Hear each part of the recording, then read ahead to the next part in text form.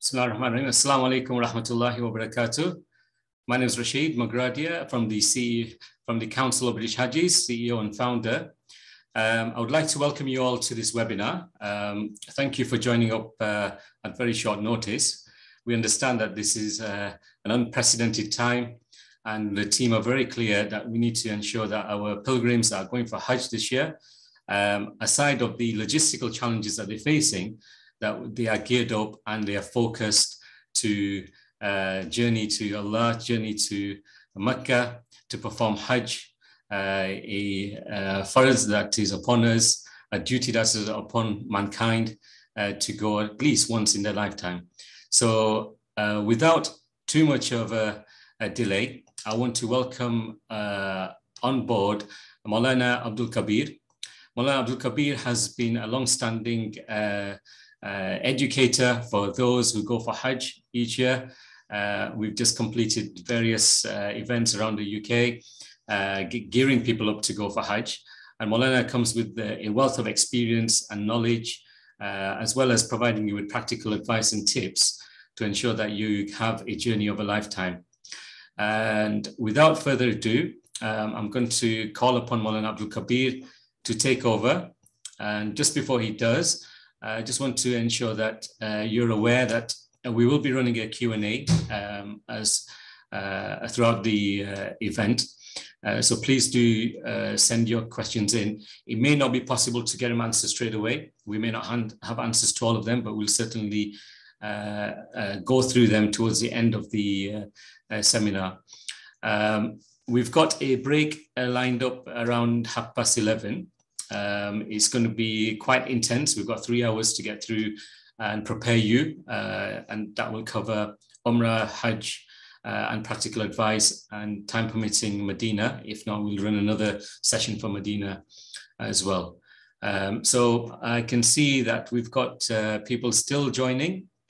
So we'll give them a few minutes, and then I'll welcome Moulana Abdul Khabir on as well. Just conscious that some people may have difficulties connecting, but alhamdulillah, we've got a fair few, and I think we've probably even hit the target now as well. Yes, we've hit the target. Jazakallah khair. So I'll hand you over to Moulana Abdul Khabir.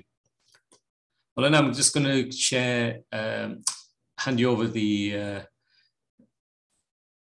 hosting rights, and then it's over to you. Moulana Abdul Khabir, over to you.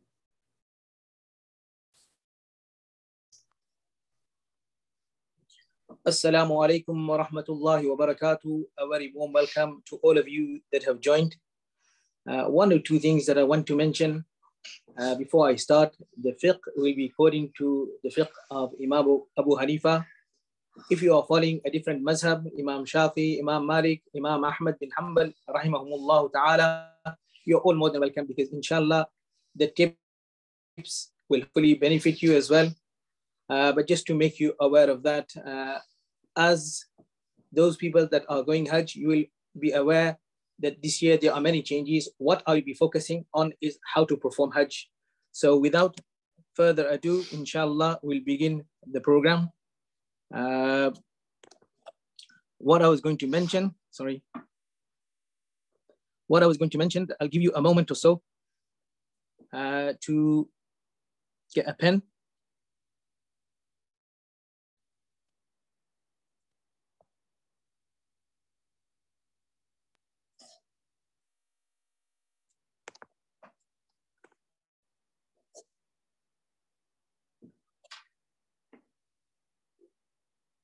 Hopefully everyone can see the screen.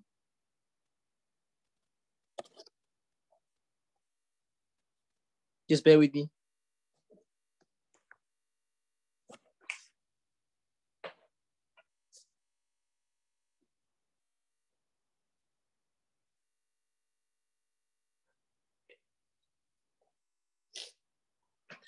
Okay, so hopefully you can see my screen. Rashid bhai, are you still? Yes, everything is fine and we're good to go. So hopefully you can see my screen. That's okay, just making sure everybody can see the screen. So as I said that, get yourself a pen and paper to make notes. There'll be lots of things I'll be covering. and I'll try to cover as much as possible in the allocated time. Bismillah ar-Rahman ar-Rahim. Alhamdulillah wa kafa wa salamun ala ibadihi alladhina istafa. Amma ba'd, faqad قال الله تبارك وتعالى إن أول بيت وضع للناس للذي ببكة مباركا وهدى للعالمين فيها آيات بينات مقام إبراهيم ومن دخله كان آمنا. وقال النبي صلى الله عليه وسلم العمرة إلى العمرة كفارة لما بينهما والحج المبرور ليس له جزاء إلا الجنة. وصدق الله مولانا العظيم وصدق رسوله النبي الكريم. رب اشرح لي صدري ويسر لي أمري واحلل عقدة من لساني يفقهوا قولي.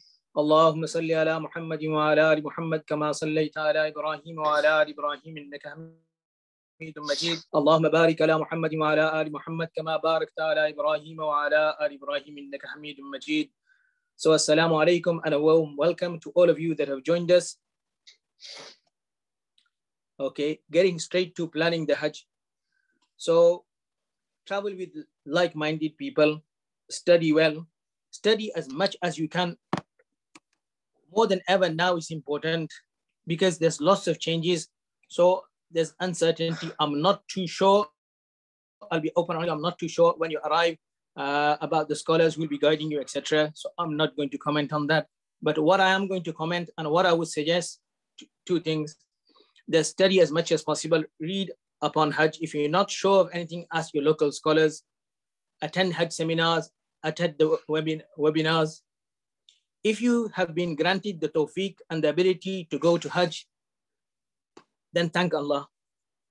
Because it's a great blessing of Allah subhanahu wa ta'ala, and only that person will go whoso Allah subhanahu wa ta'ala chooses. If you have not been chosen to go this year, don't be disheartened. Look on the positive side and think of it that Allah gave you 1 year to prepare. And I always say this, especially to my students, that if you are thinking of going for Hajj next year, if you are planning, then start planning now. So if you're going Hajj next year, then today is the day that you should start to plan and prepare for the Hajj next year. For ladies, okay, for the men, a couple of books I would recommend. There's Muallimul Hujjaj. It's available in Urdu. It's available in English. It's known as the teacher of the pilgrims. Also in Urdu, जो उर्दू ज़बान समझते हैं उनके लिए मौलाना मोइनुद्दीन साहब की मसाइल और मालूमात हज उम्रा बहुत अच्छी किताब है और अज़र एकेडमी से जो है 1.25 से 1.50 की मिल जाएगी. So if you know anyone that's Urdu speaking, there is the book by Moulana Moinuddin Sahab. It's available from Azhar Academy, and I think it's £1.50 or £1.25. A very comprehensive book, very detailed. For the ladies, the best book that I've seen so far is A Woman's Guide to Hajj and Umrah by Mufti Muhammad Farooq Sahab. It's worth, to me, I would say it's worth its weight in gold. It's written very, very clearly on good quality paper, and it's a very, very good book. Okay, a tip for those that are planning to go this year or next year, that make a list of all the things that you're going to take. So when I go, for example, when I go to Masjid Aqsa, I make a list. This is how many jubbahs I'm going to take. This is how many t-shirts, etc., etc. Make a list of every single thing that you're going to take. That way you won't forget anything, inshallah. So like I said, that make a list. You can make a list on your phone. What I use is an app called Notes. It helps me to I can make changes very quickly and easily on that. You can use iPad or pen and paper. Usually when I go to Hajj, I take a note book with me. It's A6 in size.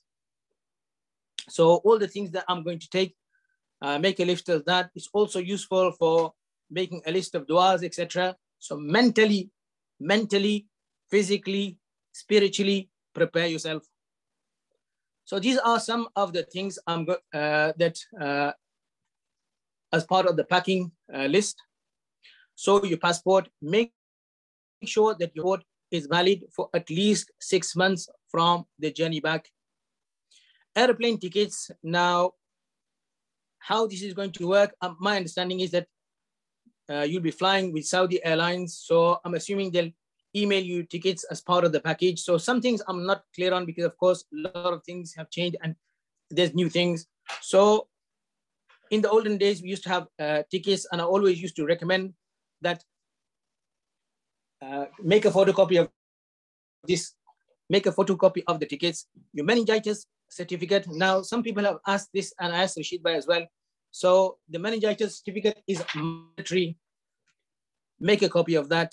Of course, you need proof that you've had your 2 doses of the COVID-19 vaccinations.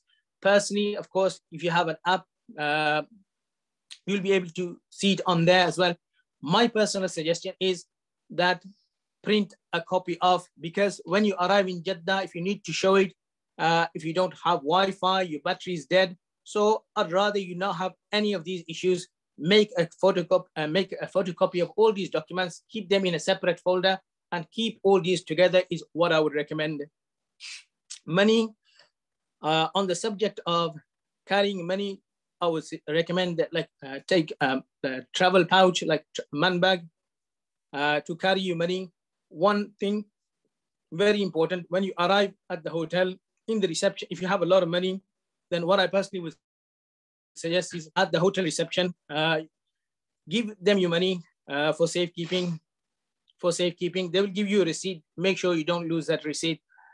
One thing very, very important, when you go for tawaf, don't carry large amounts of money. Only take that amount with you, that on the way there back, if you want to buy something to eat, drink, and that much money that you will need to shave your head, have your head shaved.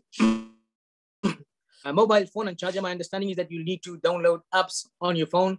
So make sure that you take a smartphone, etc. The charger with it, if you need also a power bank as well. Make sure that your phone is unblocked for international roaming. A haram and a haram belt as well.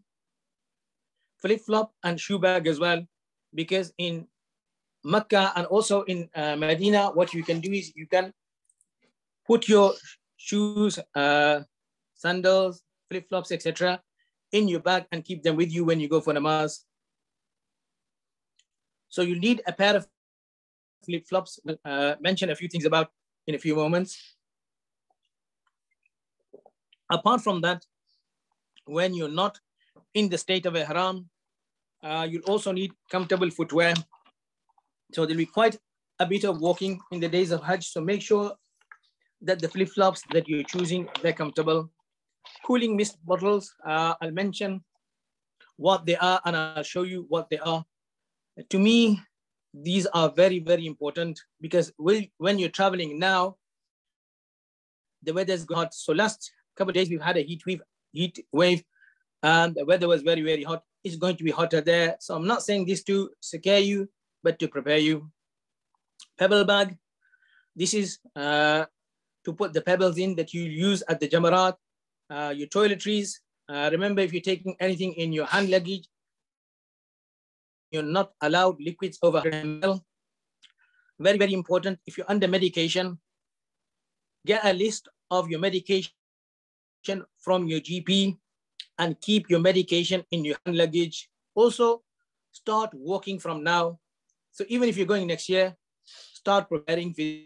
A lot of us, we use the car a lot, going to work, going to the mosque, dropping off the kids, etc. But in Hajj, there'll be a lot of walking. So now is the time to get yourself in shape as well for the journey of a lifetime. Vaseline, this some people use between the thighs, and it's to stop the thighs rubbing when you're in the state of ihram, because the males, all they'll have is the 2 sheets of ihram, the top sheet and the bottom sheet. So you can't wear underwear, so the legs will rub. So usually what happens, the chafing, etc., is because of the sweat. You can wash that area just with water, and hopefully that will get rid of that. Water bottle, what I personally would recommend is a reusable water bottle. And the reason why that, because it's going to be hot. Now, this is very, very, very important that you drink plenty of water and you keep yourself hydrated, because the weather is going to be hot. You're going to be sweating a lot. You're going to lose a lot of water, body fluid. Make sure that you are hydrated. Very, very important. Of course, you will have the best water there to drink, which is the Zamzam water. So make use of that. Make use of that. Drink as much as possible. When I say water bottle, what I mean here is one of those reusable water bottles made out of metal that you can pick them up from the supermarkets, from shops. They cost now about £5 to £8. Now, the advantage of that is that it will keep your water cold. So when it's boiling hot, when it's very, very hot, you'll have cold water to drink. And I mentioned this to one of my students last time, and he said, one of the two tips that you gave were proved very, very useful. One is the cooling mist and the water bottle. He gave a lot of dua. So the best is take one of those that keeps the water cold, some up to 8 hours, some up to 24 hours. If you don't have that, or you don't want to do that, at least if you buy or you get half a liter bottle of water, once the water finishes, keep that bottle with you. Whenever you go to Masjid Haram, drink Zamzam as much as possible. Before you leave Masjid Haram, drink as much Zamzam as possible. Outside Masjid Haram, there are taps where you can fill your water bottle. This is very, very, very, very important. Look after yourself because of the weather. If you need to rest, have a rest. Don't overdo it. Meaning, don't overexert yourself. Okay, if you need sunglasses, marker pen. The reason why marker pen is in here is for the Zamzam drums. Zamzam drums are usually packed in a box. And on the box, when you come back to Manchester Airport, Heathrow Airport, wherever you're flying from, when the water comes, you'll have hundreds of drums. Now, one thing I'm not too sure this year what the rules and regulations are, so please don't quote me on that. As I said that a lot of things have changed. I know what the old system is, what's on the new system. I'm not too sure, so please forgive me if I say something and it turns out slightly different. First aid kit, mention what to take in there. If you're thinking of washing your own clothes, then of course take an iron. Apart from that, around the hotels that you'll be staying, there are plenty of places where you can get your clothes washed and ironed. Okay, as I mentioned, flip-flops, you can go to the supermarket, lots of shops, you can pick up a pair for £2, £3, £4, £5. But personally, I would recommend these Crocs because the toe post, if it's cheap, £2, £3, they are good. If you're going on a summer holiday, you're just going to wear it in the hotel a few days or to the beach a few times. But if it's for Umrah or Hajj, then I would recommend something like this. These particular model in the picture are the Crocs Swift Water. They're durable, they're light, they have cushioning. So they're quite comfortable to wear in Umrah. Umrah, there's not walking compared to Hajj. So these are quite good because they're durable and light. The upper bone should remain uncovered, and this is how it should look. So this upper bone that you can see, it should not be covered. I wanted to make that clear, hence the photo. Now, in the previous slide, the Crocs that you saw, the Swift Water, that's the model. I'm mentioning the models because if somebody wants to go on to the Crocs website, they'll see all these. Now, personally, what I would suggest is that if you're going next year, then have a look at, go onto the Crocs website and subscribe. Whenever there's special offers or there's a sale, they will send you an email and tell you a secret as well. I buy these, but I don't buy them at the full price. So whenever there's a sale, the times to look out for is like Black Friday, summer sale, winter sale, and then I get all my Crocs from there. So the previous model that you saw were the Swift Water. This is light ride. Now with the light ride, you can see from the photo that the bottom is black and in the middle or where you put your foot, that section is gray. So that gray is very squishy. So these are quite good for long distance walking. And the Sharia compliant in the sense that when you put your foot in there, the upper bone will show. Those that attended the Bradford, this is what I was wearing that day. So because they're made out of rubber, plasticish material, they're quite good because you'll be doing wuzu and putting your feet in there. It's not an issue because the last thing you want to do is take your expensive 120, 170 pound trainers, do wuzu and put your wet feet in there. So something outside when you're not in the state of ihram, outside those days that use these are quite comfortable. These are the new version of those. Usually I don't recommend trainers. Okay, so I see a lot of people, the reason why this photo is here, because I see people taking slides or sliders, whatever they call.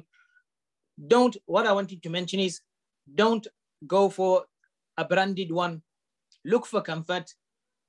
Don't look for designer label, because if they're expensive and you lose them, you're going to be thinking about your lost chappals. So as I say, that your footwear should be so comfortable that you can walk a lot in it, and so cheap that if you lose it, you're not concerned.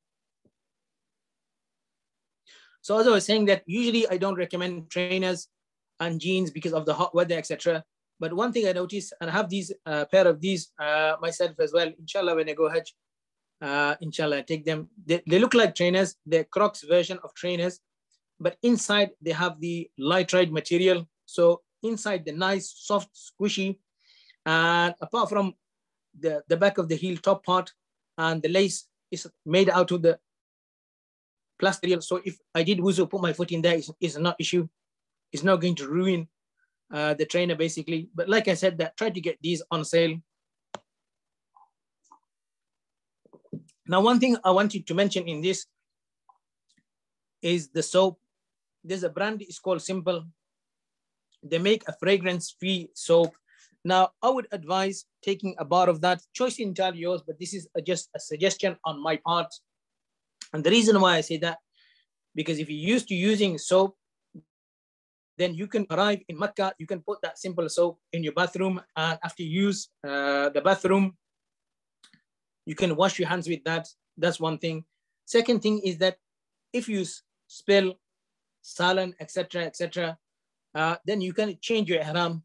So if you're in the state of ihram, you can't use like any comfort or like das, any washing up powder. So what to do is you can wash the stain, or if, for example, if she was traveling and they went to sleep on the plane, they had a wet dream. Now, they simply, what happens to the ihram? Nothing. So you change the ihram to the clean one. So take a spare one with you and get that other one washed. So you can use a soap that doesn't have any fragrance in it. That's why I put in here shampoo, but I would try to take less things as possible. Also, it mentions in here scissors. So the reason why I put that in this slide is that if you're traveling with your wife, then take a pair of scissors to cut her hair. First aid kit. Now, I'm not a doctor, so I'm not going to go too much into the medical side of things, but one or two things I will mention when I spoke to my doctor and mentioned that I'll be doing a Hajj program, anything that you would suggest. So one of the things that he mentioned was blister plasters. So like I said, that in the West, we're not used to walking a lot. So it could be the case you get blisters, nothing to worry about. Take with you definitely a pack of blister plasters. The other thing is that once you buy your flip-flops, start wearing them at home. The good thing about the Crocs, they don't need much wearing in. So the material is very, very good. If you're taking any of the brands, if you're taking a particular pair of shoes, sandals, etc., then what I personally would suggest is start wearing at home so that they're worn in and you don't get blisters. So underneath it says small scissors, that's to cut plasters, that's also to cut your wife's hair if she's traveling with you. The usual stuff, paracetamol, ibuprofen, cough medicine, sweets. So one thing on the subject of cough medicines and sweets, that in the time of Hajj, one of the reasons people get a cough is because they drink a lot of cold water. So what I personally suggest is drink water that's cool. Try to avoid water that has ice in it, because that will get your throat and you start coughing. Okay, like I mentioned previously, the weather is going to be hot. So plan and prepare accordingly. So take loose clothing, not tight jeans. I would personally suggest not taking trainers unless you're going to be using them days of Hajj. Take loose clothes, jubba, loose bottoms for the men, shalwar kameez. Similarly for the ladies as well. Don't take very thick clothing, but of course for the clothes that you wear under the abaya, cotton, what you would take, like if you're going to India, Pakistan, Bangladesh in the summer, that kind of clothing. So bear that in mind. Cotton t-shirts, head covering. I'll mention what I mean by that in the slides after a bit. Travel adapter. This is the 2-pin one, the round pins. Now, this is the same one. If you've traveled to Masjid Aqsa, this is the same one. If you go to Europe, this is the same one. In some of the hotels, I've seen they have the same plugs as the UK. But nevertheless, if you are buying one of these, if you are going, please take one of these. Now, you don't need to spend a fortune. What you can go and do is go to the pound shop. You'll get a pack of these for £1. Or some places I've seen you get a set of 2. One is the one you'd use in America and one plug like this. Both of them for £1. This is very, very, very, very important because in Urdu they say, "Jaan hai to jahan hai." If you've got good health, then you got the whole world. So look at your health. I can't stress enough how important it is to look after your health. Now, cooling mist is a lifesaver. So this particular one I got from Body Care. Now, it's like, it doesn't have any fragrance in it.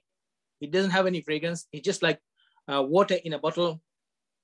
Air conditioning in a bottle is what I call it. There's this one. It's available from B&M for £1. In the Hajj seminar that I did in Bradford, there's many other brands that I brought to show. So unfortunately, I just prepared a lot of this Hajj seminar presentation last night. So unfortunately, I didn't get the time, but maybe on a different occasion, take photo of all of them and put all the different brands and mention where I got them from. So places like Home Bargain, Savers, they're £1. Take a couple of these. These are very, very, very good. And what I saw in the local supermarket is that you get this water bottle and it has like spray. It's for watering plants. It's a small bottle. What you can do is fill that with water and spray yourself with that to keep yourself cool. When you leave your home, the dua to read, Bismillah tawakkaltu ala Allah wa la hawla wa la quwwata illa billah. So from now we're going to start the Umrah. The couple of things that I wanted to mention are very, very, very important. As you're going to do Hajj, you're going to do Umrah. For that, you need to have good health. You need to have good health and you need to look after your health as well. So that's why it's important. When you leave, the dua for traveling, Allahu Akbar, Allahu Akbar, Allahu Akbar. سبحان الذي سخر لنا هذا وما كنا له مقرنين وإنا إلى ربنا لمنقلبون اللهم إنا نسألك في سفرنا هذا البر والتقوى ومن العمل ما ترضى اللهم هون سفرنا هذا واطوي عنا بعده اللهم أنت الصاحب في السفر والخليفة في الأهل اللهم إنا نعوذ بك من وعثاء السفر وكآبة المنزر وسوء المنقلب في المال والأهل. Entering into the state of Ihram, So you'll take a bath, trim your nails, remove unwanted hair from below the navel and armpits. This is for the men and the women as well. The reason why I say that, because even if the lady is in the state of haze or nifas, so she's bleeding because of a monthly cycle, still she will take that bath. Wear your ihram, of course, this is for men. As a tip, what I would suggest, because my understanding is that the people going from the UK, they'll be flying with Saudi Airlines. Now, if you have a jubba, what I would suggest is wear the bottom bit from your home. What I would suggest is practice how to tie the ihram from home. Once you put on, keep on practicing. There are videos online, and I think even on the Council of British Hajjis UK on the website, there's a video on how to tie the ihram. Please have a look at that. There's many, many different ways, whichever way you feel comfortable with. So tie the bottom bit. One thing I would suggest is that the belt, the ihram belt, practice tying the ihram and use the belt so it's already adjusted to, you know, the width of your waist, etc. The reason why I say that, because the last thing you want to do is go to the airport and then tie it from there, and you're just messing around with adjusting the belt, etc., etc. So personally, what I would suggest is tie the ihram from the bottom, wear your jubba on top when you arrive at the airport or when you board the plane or before you pass miqat. Now, if you're traveling with Saudi Airlines, the good thing is that, of course, they'll make announcement that you're about to cross the miqat. But what happens with that is that there's a lot of people, they will rush. And of course, there's only limited space. So that's why I personally suggest and recommend that you learn how to tie the ihram, tie the bottom bit from home. When you board the plane, then just take off your jubba and your t-shirt and put your ihram on. Of course, wear your slippers, flip-flops from home. If you're going to be wearing them at the airport, make sure that you have them in your hand luggage. Read 2 rakats. In the first rakat, you will read Qul Ya Ayyuhal Kafirun, and the second rakat, Qul Wahad, after Surah Fatiha, of course. So you read normal namaz in the first rakat, after Surah Al-Fatiha, Surah Kafirun, second rakat, Qul Wallahu Ahad. Now, if it's makruh time, so for example, if it's after Fajr and before 15 minutes after sunrise, so 15 minutes after sunrise, after you read your Fajr, till that time is makruh time, 10 minutes after Zawal. So what's the sun rises, the sun sets. So when it reaches the middle and the sun starts to go down, that is known as Zawal. So 10 minutes after that, if that's the time, or if you've read your Asr Salat until Maghrib, that time is makruh. So if you are passing the miqat, or about to pass the miqat, should I say, and it's makruh time, and you don't get the opportunity to read the 2 rakats, don't worry about it. Okay, so make intention.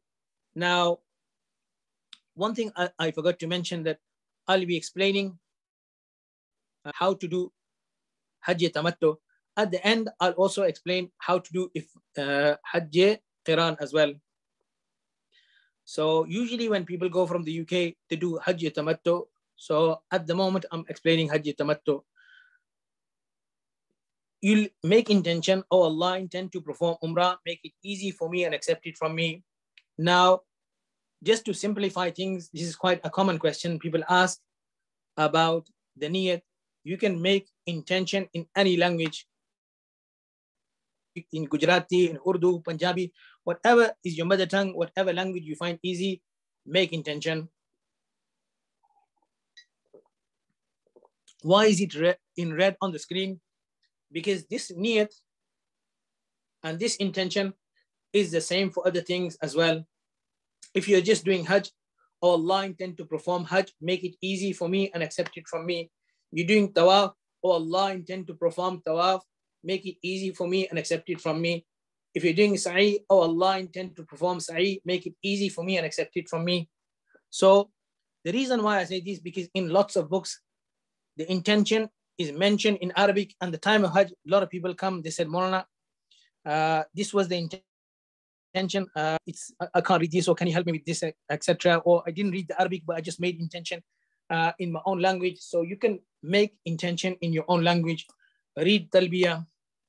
So you'll take a bath. You'll wear the ihram.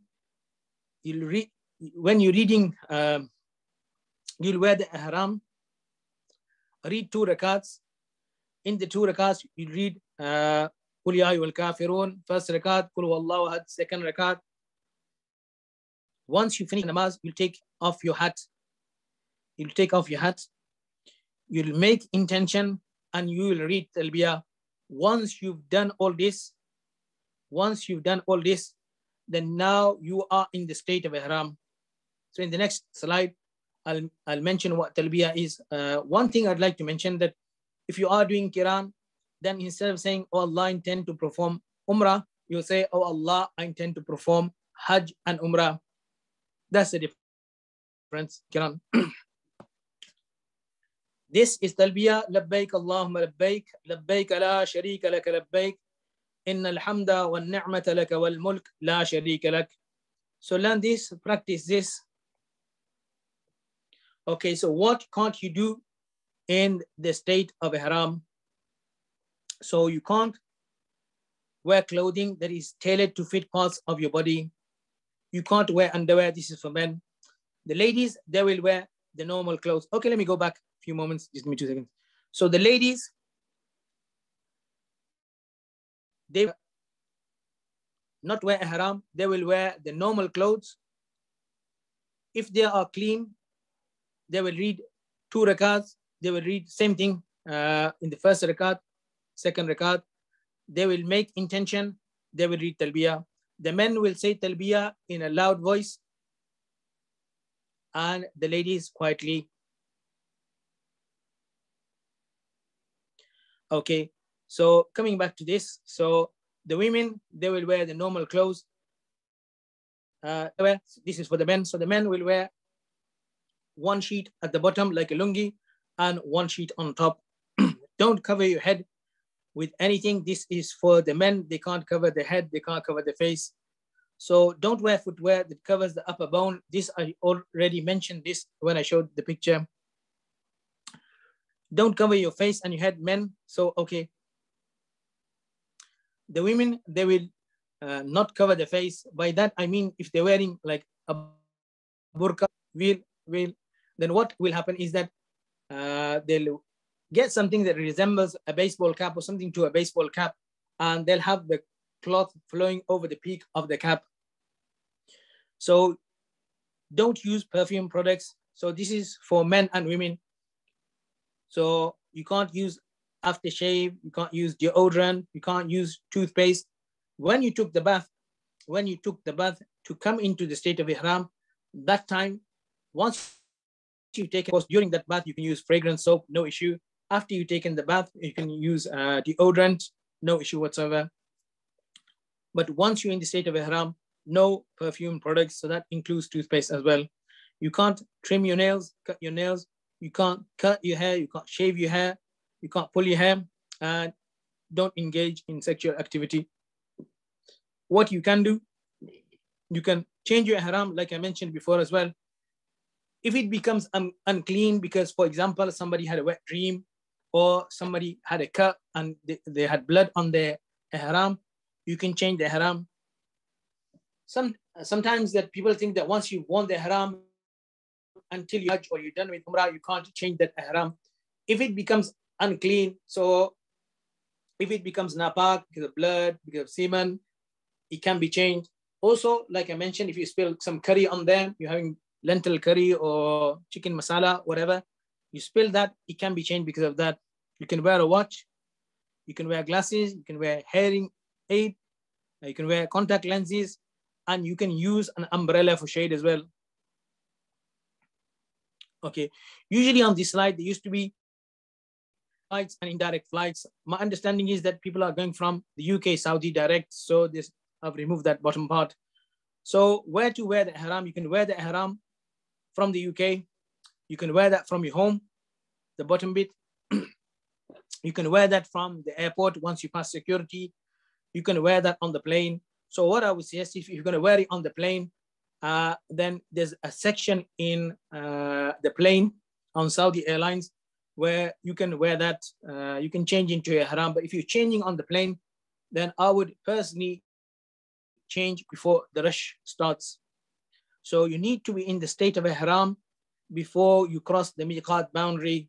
So as I mentioned, Saudi Airlines, they will make an announcement. But precaution, as a precautionary measure, I would suggest be in the state of ihram. Find out what time you're going to land, at least 2 hours before. Just make sure that you're in the state of ihram, just to be on the safe side. Take a water bottle. When I mentioned about the water bottle, this is the water bottle I was talking about. Somebody 2-3 weeks ago from Masjid al-Aqsa. The building in the back, by the way, is not Masjid Aqsa. That's the Dome of the Rock, which is in Masjid Aqsa. Masjid Aqsa itself is 144,000 square meters. Like I said, that whether you just take a normal plastic bottle or a metal bottle like this. Excuse me. So regardless of whether you take a plastic bottle or a metal bottle like this, this of course will keep the water cool for a long time. I think this particular bottle, 24 hours. So because when you arrive, it's going to be hot, you'll have some water to drink. So refill as you go along. In the hotel, don't use the tap water for drinking. You can buy bottled water, but better than that is drink lots of Zamzam water, which is freely available inside Masjid Haram, and there are taps outside where you can get chilled water. On the plane, don't use refreshing towels. So when you come on the plane on some airlines, they give you these hot towels to refresh yourself. But if you're traveling with Saudi, you shouldn't have an issue with that. When you serve the food, hopefully they won't give you those lemon refreshing towels on Saudi Airlines. But if you do happen to get that, it's good that you know that you're not allowed to use those in the state of ihram. When you go to the bathroom, to the toilet, don't go there. When you arrive at the airport, exchange some money, purchase a SIM card. Now, because this year is the year of change, a lot of things are different. So I'm not too sure what else you may need the money for, because back in the days, the coach used to make a stop on the way to Mecca. And that time I used to say, change that much money. You can buy yourself a SIM card. You need your passport, if I understand rightly, to purchase the Saudi SIM card. I would say yes, get the SIM card. You might need to download some apps on your phone. I'll ask Rashid Bhai if I remember at the end to mention a couple of things about that as well.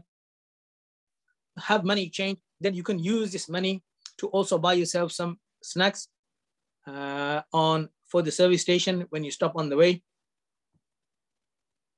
But don't change a lot of money, and look after your money. Don't put your money in your whole luggage.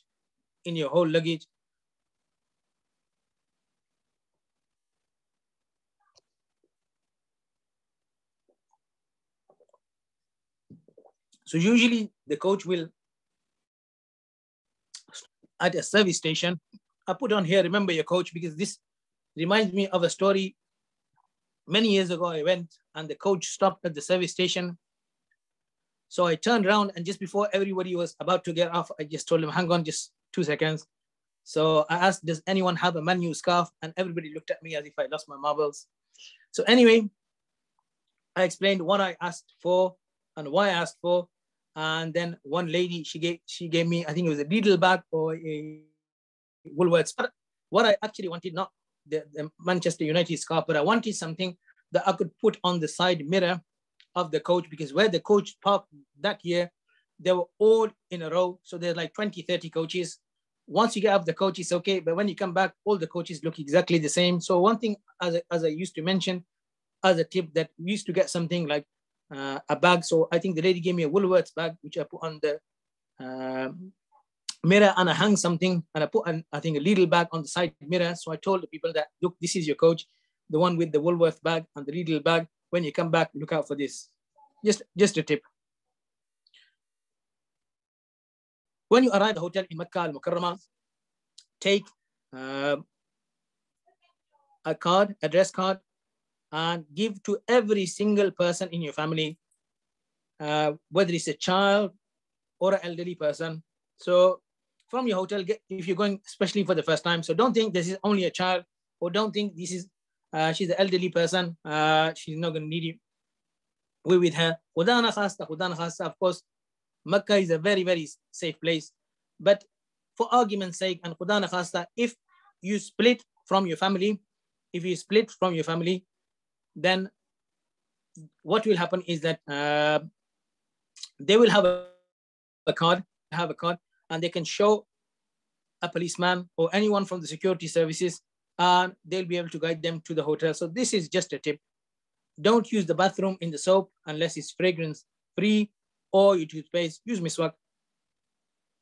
When you're leaving for Masjid Haram, take with you the hotel card. Take a shoe bag with you, and take a tawaf tasbih. Tawaf tasbih is just a simple tasbih with 7 beads. This is to count the rounds. Take some money to pay for your haircut. And as I mentioned before as well, something very important, then don't take lots of money with you when you're going for tawaf. Leave this in the hotel.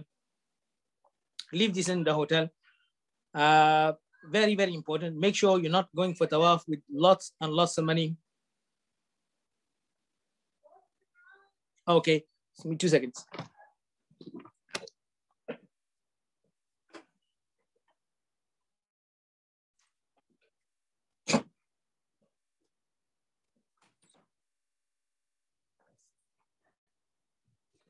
Okay, sorry about that. So entering Masjid al-Haram, when you enter the masjid, enter with the right foot, read the dua for entering the masjid, make intention of i'tikaf every time you enter the masjid, make dua on seeing the Kaaba for the first time.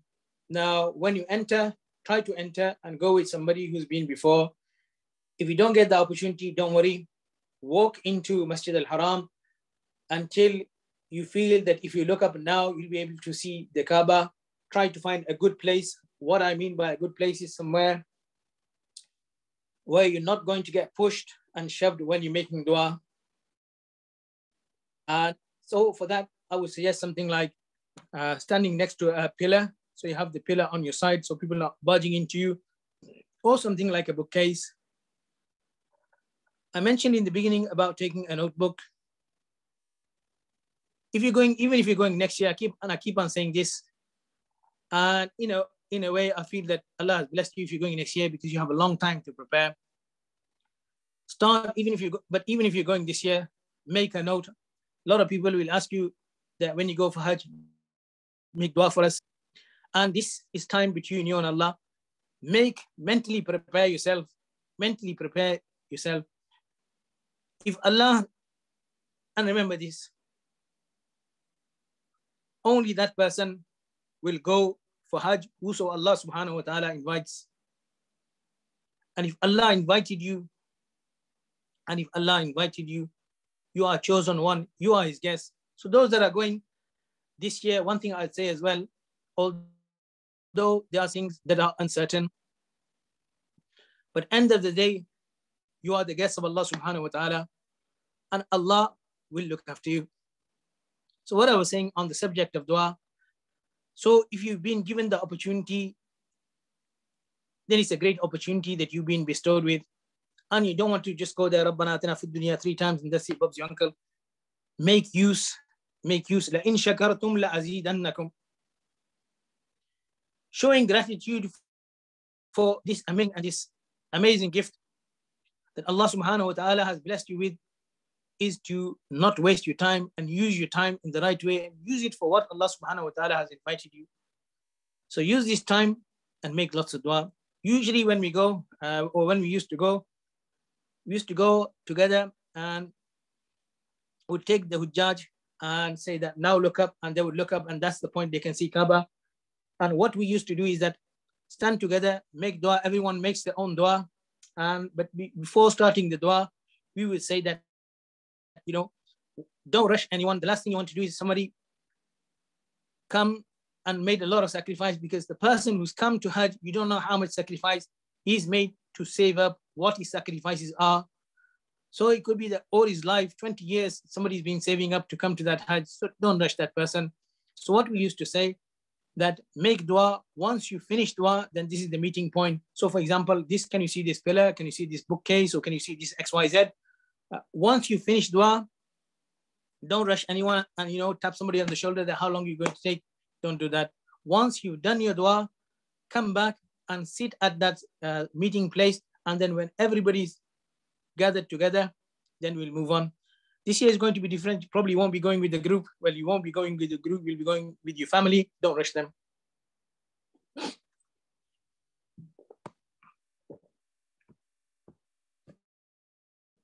Dua for entering the masjid. Bismillah wa salatu wa salamu ala rasulillah.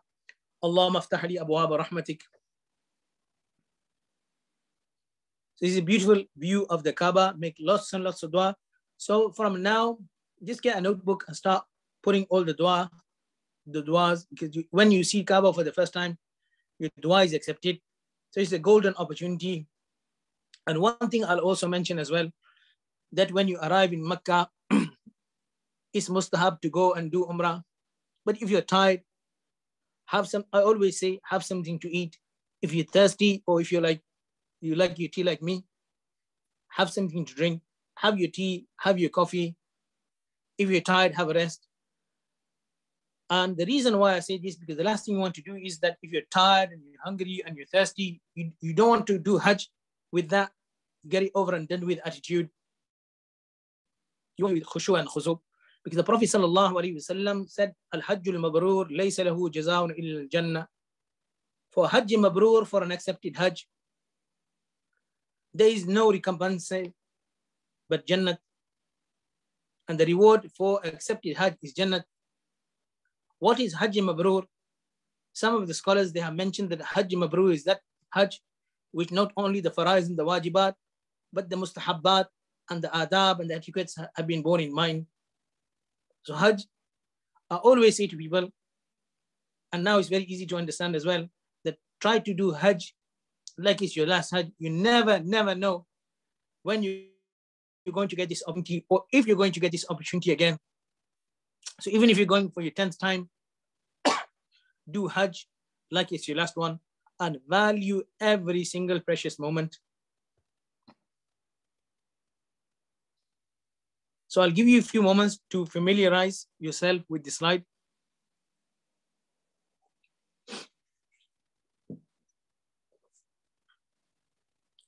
A tip that I would suggest as well, when you go for Hajj, if you're going with your wife, your family, don't start so you make the dua, etc. Don't start your Umrah after that straight away. Familiarize yourself. So at the bottom of the slide, you can see Maqam Ibrahim. You can see where the black stone is, Yamani corner on the left-hand side on the top. So where it says Multazam, you can see that line. That's roughly where the black line used to be, in line with the black stone. Hijri Ismail, known as Hatim, you wouldn't go across that when you're doing tawaf. Okay, so you come to Masjid Haram, you made your dua, and now you're about to start your tawaf.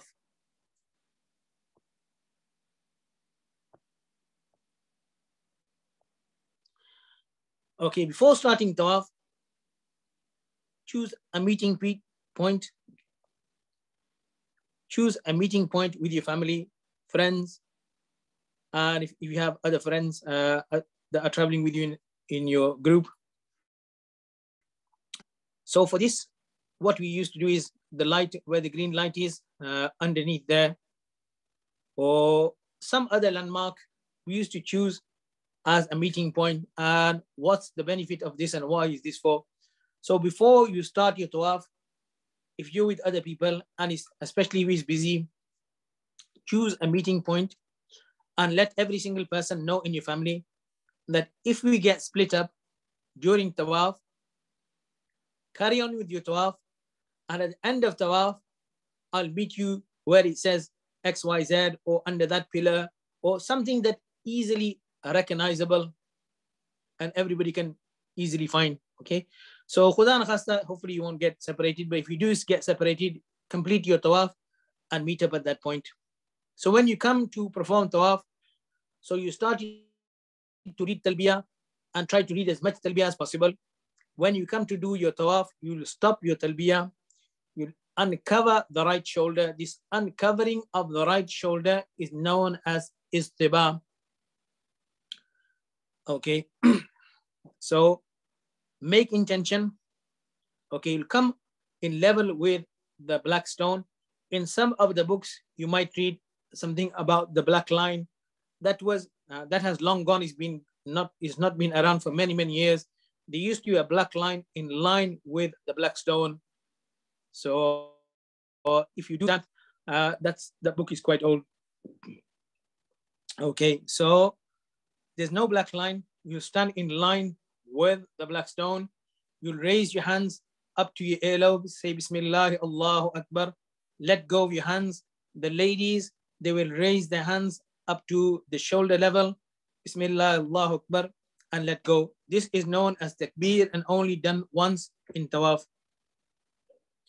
Now, let me go back a little bit because I don't want to forget the women. If the lady is in that state in her monthly cycle and she is not able to come to the masjid, nothing to worry about. So she take the bath and she'll stay in Mecca, she'll stay in the hotel, she won't come into the masjid. When she is clean, then she will take a bath. The very important thing to bear in mind that when taking the bath, because you are in the state of ihram, you will not be using soap, shampoo, or anything like that, or toothpaste, anything. So you'll take a bath with hot water, plain water. Okay, if you are using the non-fragrance soap, that's okay. You can use simple soap.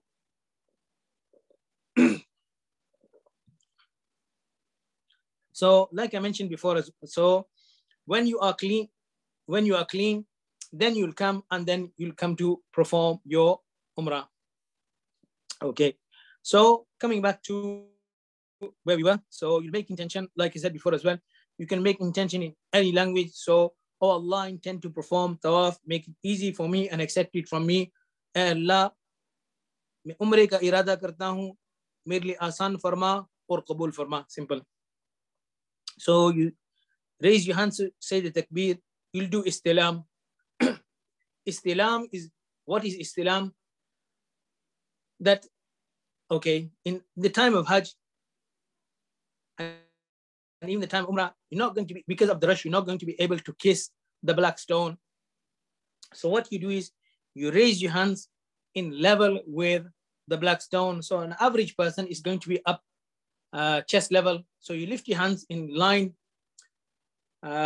chest level, and you face your palms towards the black stone. You say Bismillah, Allahu Akbar, wa lillahi alhamd. Face the palms of your hand towards the black stone and then kiss the palms without making a noise. So Bismillah, Allahu Akbar, wa lillahi alhamd. Kiss your palms, then put your hand down. This you will do before every single round. So that's 7. And on the last round, you'll do istilam before and after that round. So in total, you'll have done 8 istilam for every single tawaf. Okay. Now, for every tawaf, after which there is sa'i. Every tawaf, after which there is sa'i. Sa'i means walking between Safa and Marwa. So after every tawaf in which there is going to be sa'i, in that tawaf, you will do ramal and you will do istiba. Ramal is the uncovering of the shoulder. And ramal is for the men walking brisk at a brisk pace. If because of the crowd you are not able to do it, there's so many people, there's a million people there, you're struggling to move, let alone do ramal, then don't worry about it. Ramal is only done in the first 3 rounds. If in the first round you forgot, you will do it in the second round and the third round. If you forgot to do it in the first and second round, and then you remember in the third round, then you will just do it in the third round. So this is a picture taken right in front of the black stone. So you can see that where the person who took the photo, he was standing, and it would have been like chest level. The policeman where he's standing will give you an idea how high the black stone is off the ground.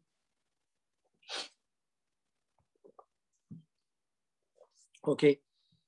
Something very important, I get asked this question a lot. In a lot of the books, there's mention of dua for first round, dua for second round, etc. You can do dua in any language, and you can make any dua when you're doing tawaf. Make dua with khushu, khuzu. Is better than reading something from a book and you don't understand, because you're looking at the book, people are pushing and shoving you, and you're being pushed and shoved around. With itminan and sukun.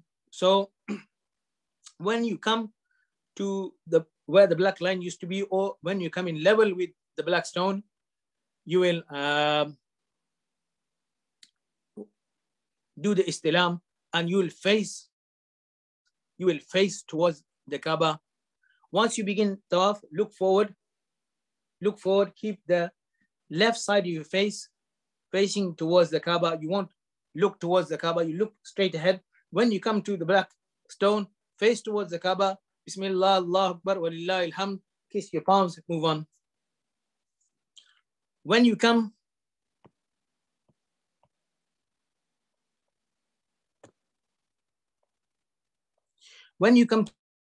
to Yamani, can you see on the left-hand side, the corner? So you start where the black stone is, 1, 2, 3 sides, you'll make dua in any language.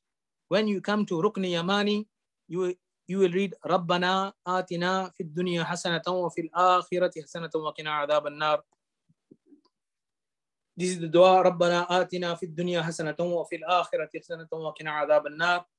It is said that the person who makes this dua on Rukn Yamani, then 70,000 angels say Ameen on his dua. In the books, there is also mention about touching that Rukn Yamani in the times of Hajj and Umrah is going to be very, very difficult. Plus, they sometimes apply perfume on there, so avoid that and don't worry about that. After you've done your tawaf, then you will read 2 rakats. In the first rakat, you will read Surah Al-Kafirun, and the second rakat, you will read Surah Al-Ikhlas. After you read the 2 rakats, make dua. This is one of the times that dua and place that dua is accepted. Make lots of dua. And remember that after you've done your Hajj, etc., if you have time, while you're in Makkah, if you end up going early and you have time and you're doing nafil tawaf, remember that even if it's a nafil tawaf, I get asked this question quite regularly. Even if it's nafil tawaf, then you will still read 2 rakats after that. So you come, you've done your tawaf, you read your 2 rakats. Now the 2 rakats, in books it mentions reading behind Maqam Ibrahim. Now something very, very important to understand, that 2 rakats you can read anywhere behind Maqam Ibrahim. Doesn't have to be right behind Maqam Ibrahim. Anywhere behind Maqam Ibrahim you can read. If because of the rush you don't get the opportunity to read it behind Maqam Ibrahim, read that anywhere in the masjid. But don't push and shove someone just to read behind Maqam Ibrahim. After that, you will drink Zamzam water. The dua for drinking Zamzam water, Allahumma inni as'aluka ilman nafi'a wa rizqan wasi'a wa shifa'an min kulli da'. Make dua, dua is accepted. Okay, performing sa'i. So face towards the Kaaba, make dua. Okay, so what will happen is that once you've drank the water, once you've read your 2 rakats, you drank the water, you will go backwards where the black line was. If you go to the back of the black line or back towards the back of the masjid, you'll come out and you'll come to Safa. When you're on Safa, you will face towards the Kaaba, which is roughly 45 degrees towards your left. You won't be able to see the Kaaba because there's so much construction, so much pillars in the way. Maybe you get a slight glimpse if you're lucky, but I very, very much doubt it. But you know what direction. So towards your left, roughly 45 degrees, you'll go there. You read أبدأ بما بدأ الله تعالى به إن الصفا والمروة من شعائر الله. Prophet sallallahu alaihi wasallam recited لا إله إلا الله وحده أنجز وعده ونصر عبده وهزم الأحزاب وحده. The fourth kalima لا إله إلا الله وحده لا شريك له له الملك وله الحمد وهو على كل شيء قدير. That, and then the dua that I read before that, which was لا إله إلا الله وحده أنجز وعده ونصر عبده وهزم الأحزاب وحده. Make dua. This is one of the times and one of the places where your dua is accepted. Make dua, long dua, then walk towards Marwa. When you arrive at Marwa, face towards the Kaaba. You won't be able to see the Kaaba, but it's roughly 45 degrees direction to your right hand side. Face the Kaaba, make dua, make long dua. This is a time where your dua is accepted. In between, you'll pass something called Milayn al-Akhdarain. Between that, you'll read the dua, Rabbi ghfir warham wa tajawaz amma ta'alam innaka anta al-azzul akram. Now, Milayn al-Akhdarain, this is the part where Hazrat Hajra alayhi salatu wasalam, she ran very quickly. At the time that Hazrat Ibrahim alayhi salatu wasalam left his son Hazrat Ismail alayhi salatu wasalam next to the Kaaba. So in the photo on the left hand side in the middle, can you see, you'll be able to see a green patch. So this is from the lights. The greenness is from the lights which are above. So the section with the green lights, in that section, the men will run quickly. The women will not run quickly. If you look on the right hand side of the photo, you can see this metal gate and you can see the people, as for the people with the wheelchairs coming and going. So what you do is you tell your wife that walk along this fence. When the green light section ends, then I will meet you there. So you start at Safa, you come to Marwa, that's 1. Marwa to Safa, that's 2. So in total, you'll do 7. In all 7, when you at Safa, face the Qibla, make dua. Marwa, face the Qibla, make dua. Between the 2 set of green lights, run quickly. Now, once you come, so you start at Safa and you'll finish at Marwa. If you finish at Marwa, then you've done something wrong. Okay. 1 or 2 things. Let me go back 1 to 2 moments. So when you're doing tawaf and you break your wuzu, this is a common question. If you've done 4 or less rounds, then come back and start from beginning. If you're on the 5th round, so that means you've done more than 4. So 4 are complete. You'll go do wuzu, come back and start the 5th one afresh. Second thing is if azan or iqamat starts, so you'll carry on doing tawaf until iqamat. The iqamat starts, namaz starts, you stop where you are, you read namaz, get up and carry on. Simple. If you are unsure in tawaf whether you've done 4 rounds or 5 rounds, then you'll go for the lesser number. So if you have a doubt that maybe is it 4 or 5, then you'll think it's 4 and then complete the tawaf thinking that you're on the 4th one. Similarly, if you have a shak in namaz that I'm reading, is it my 3rd or 4th rakas? So if it's doubt between 3rd and 4th, you'll go for the lesser number. Okay. So if your hair is less than an inch, then it will need to be shaved. That's males. Of course, women, they won't shave the head. The women, they will take the total hair and chop off 1 inch from the back. Couple of things on health and safety. I mentioned in the clothing section that I'll mention something about the scarf. This gentleman, the scarf that he's wearing is known as shima, kufiya, has many different names. Now, something that I would recommend when you go to Saudi, then purchase one of these, whether it's a cheap one or a very expensive one, that's up to you. But the reason why I say purchase one of these is just to keep the sun off your head. Once you're out of the state of ihram, of course, the men, they will have the heads shaven, no hair on that. The weather is quite hot, and the last thing you want to do is have the midday heat on your head when you're going for Zohr Namaz. So it doesn't have to be this one. If you already got ones like somewhere from India, Pakistan, Bangladesh, and it's something similar, it's just to keep your head protected, and it's just to keep the sun off your head. So regardless of whether you buy one, if you haven't got one and you go there, just purchase one. It doesn't have to be very expensive, but so long as it keeps the sun off your head, that's the main thing. As I mentioned before as well, and I can't really stress how important it is to drink plenty of water, take your medication, sleep well, have a good rest. And when you're resting, it's with the intention of being recharged and refreshed for the Hajj. So in this section, I know it's a Sunday morning. Some of you just may have woken up and not had breakfast. So this is not the cooking section of the presentation, but one or two things I just want to mention. What you can see on the slide is a plastic container, a gallon of fresh leban. Now this is a 2 liter. They do a family pack, which is 2.8 liter, which is bigger than this. This is quite common, the 2 liter one. Fresh leban is available in the grocery shops. So when you come out to your hotel, the nearest grocery shops, you should be able to find this. Very, very common there. It's something between milk and yogurt. So basically it's runny yogurt, if I was to put it in simple words.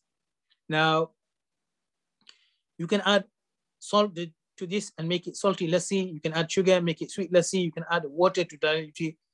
So for those that are thinking that why on earth is he mentioning this about food in the middle of the Hajj seminar, it's very important that you look after your health. So the lassi, it helps to keep you cool.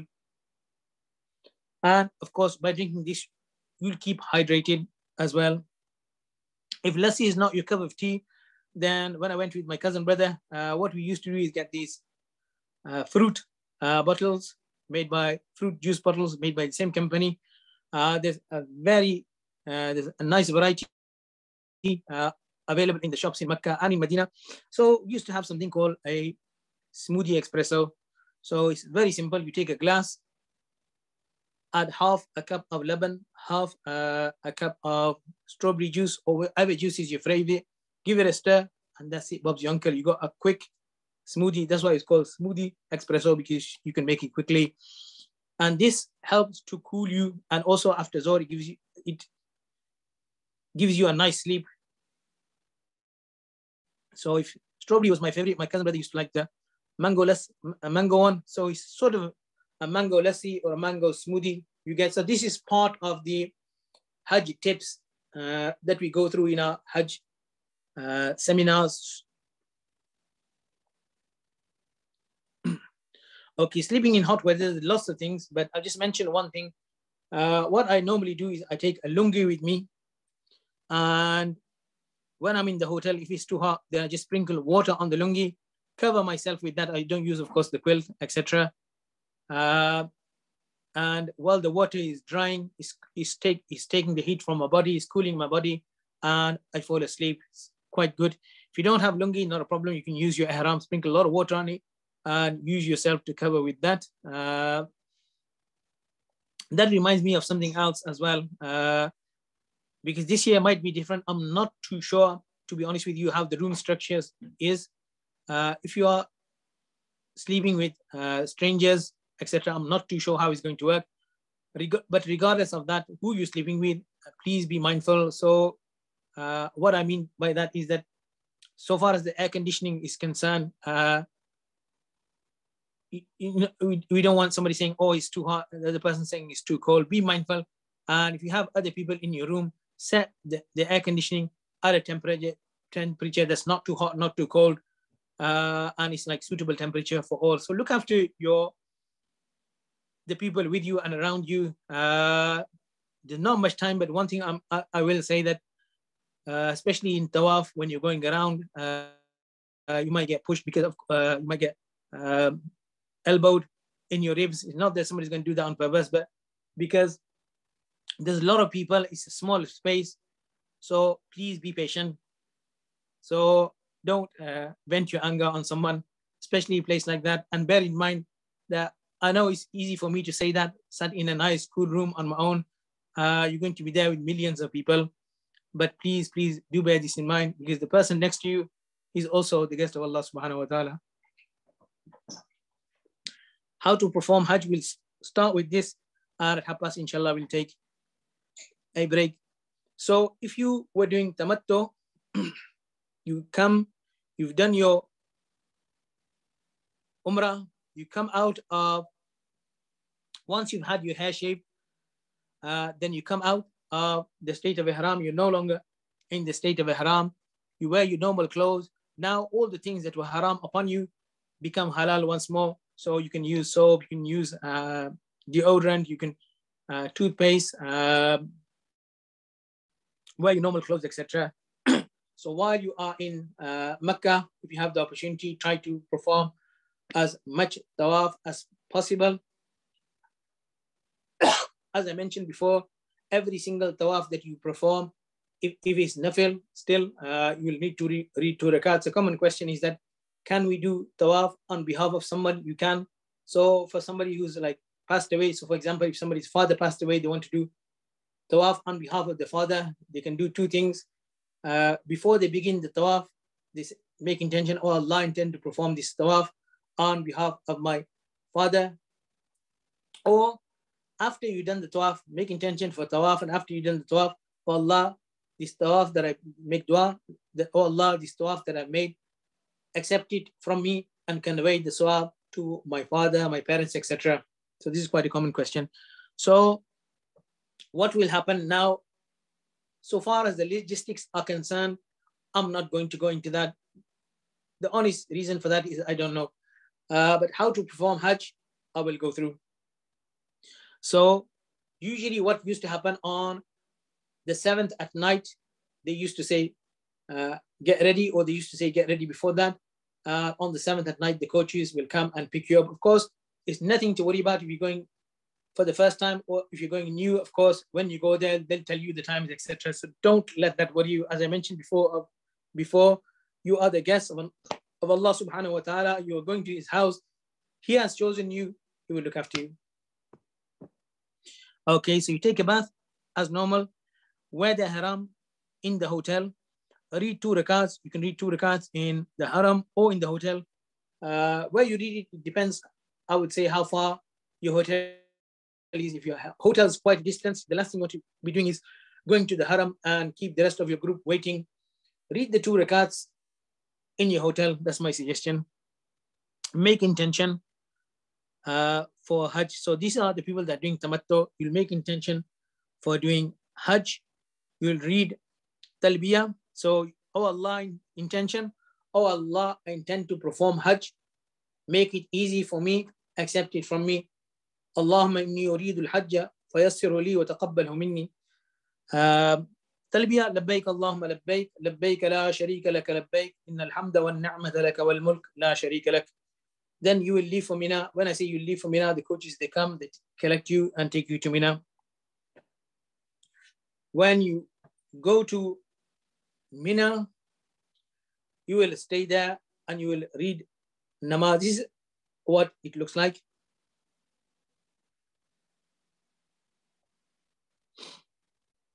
In Mina, you will read 5 salats. So at night, on the 7th, the coaches will come and pick you up. Of course, if it changes, they will let you know what time they'll be coming, etc. So you will come to Mina, you will read Fajr, Zohar, Asr, Maghrib, Isha. You will read that in your tent. What I would suggest that when you're in Mina, take it easy, rest as much as possible, because from the 10th onwards, well, from tomorrow, from the next day onwards, and moving forward, you're going to have a busy schedule in the next couple of days. So I wouldn't just go walking around. Plus, the weather is going to be hot. Look after your health and energize, relax, take it easy. By take it easy, what I mean is that relax in your own section of the tent, keep it clean, and engage yourself in ibadat, the recitation of the Quran, du'as, tilawah, zikr, ibadat.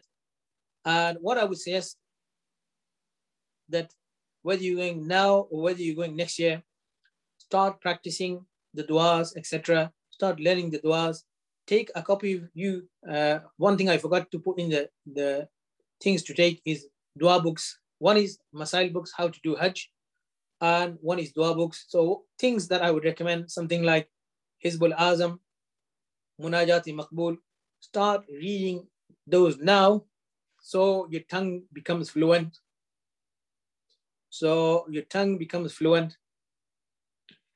What I would also suggest is that start practicing now. And if there's anything that you're not sure about, so far as the pronunciation is concerned, speak to your local Imam Sahib. And if there's any ulama, imams, shuyukh listening, the humble appeal and request is that people, especially this year, they have less time to plan, prepare. If people come to you, be approachable, try to help them as much as possible. And if you can, try to arrange some programs so the Hujjaj benefit as much as possible. So the first day is simple, is straightforward. Just read your namaz in your tents at the normal time. This will give you, the first picture was the tents in Mina, empty. This is to give you an idea what it should look like. That reminds me, when you're wearing the ihram, make sure that the bottom piece is above the ankles and the top part covers the belly button as well. Because according to the Ahnaf, those that follow the Hanafi school of fiqh, that the satar, the part of the body which is farz to cover, is from the belly button to below the knees. So make sure that when you're tying the ihram, your belly button is not exposed. Is another photo, Jazakallah, to Rashid Bhai, mashallah, he sent lots of beautiful photos last night. Unfortunately, just shortage of time that I was not able to put a lot more into this presentation, but inshallah I will do in the future. Okay, so then on the next day, what will happen is that you will leave Mina mid-morning. Like I said, and probably will say a few more times, what time your group leader or the local people that have been assigned or a local representative will tell you about the timings, etc. I'm not too sure who's going to be responsible for that, but inshallah there will be somebody. They will be able to guide you about the times, etc. as well. So you will leave Mina and go to Arafat.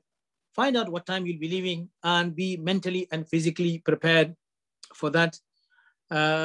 If you need to, or you can use the bathroom before doing so, it's a good idea. There's less bathrooms in Arafat than there are in Mina. In Mina, bathrooms, toilets, etc. should have no issues, but Arafat is only used once a year for that afternoon, so there's less toilets. The wuquf will start after Zawal. So you'll do dua from Zohar. Okay, so what usually used to happen, we used to arrive there, go to the bathroom if need be, do wuzu, read Zohar, we used to have food, and then the wuquf of Arafat, the main day, the main the essence of Hajj, Al-Hajj al-Arafah, the essence of Hajj, the main day of Hajj. If you did everything and you didn't go to Arafat, your Hajj is not done. So the main part, the main time, and the main day, this is the main day for Hajj.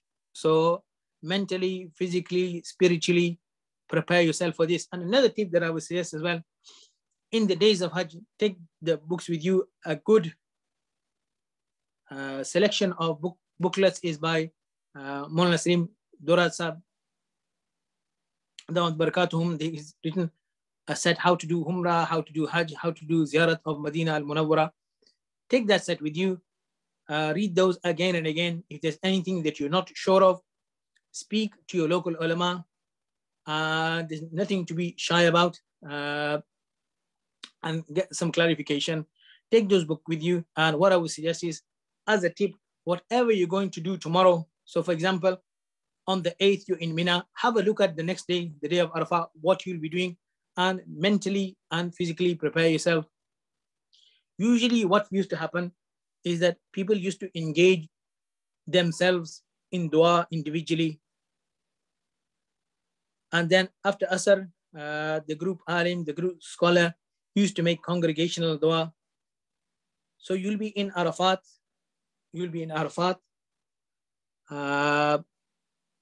from mid-morning, and you will leave only after Maghrib time. After Maghrib, you will leave for Muzdalifah. I'm just going to go through the dua of Arafat, and then we'll take a break, inshallah. So in one hadith, it is mentioned,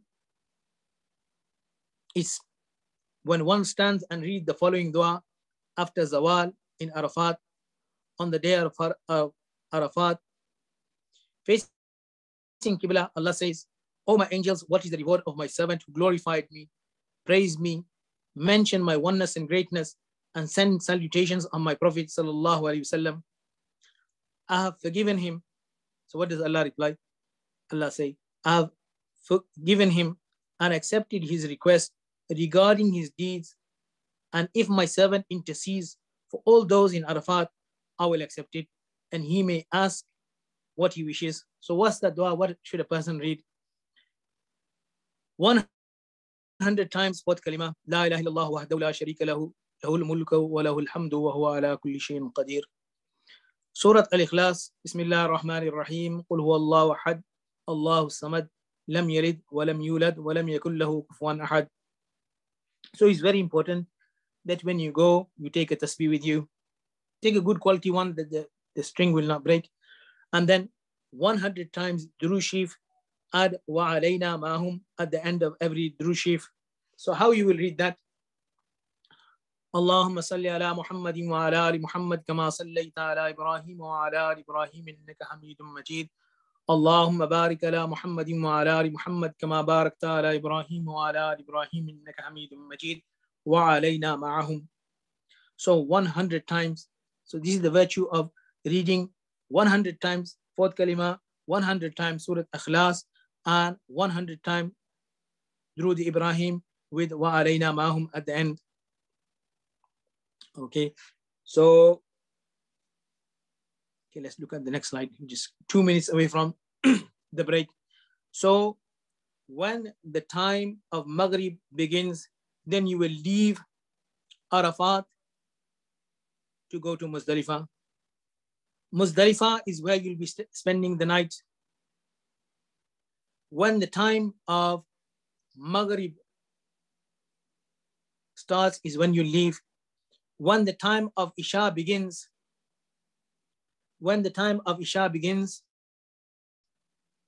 you will read, there will be one azan and one iqamat.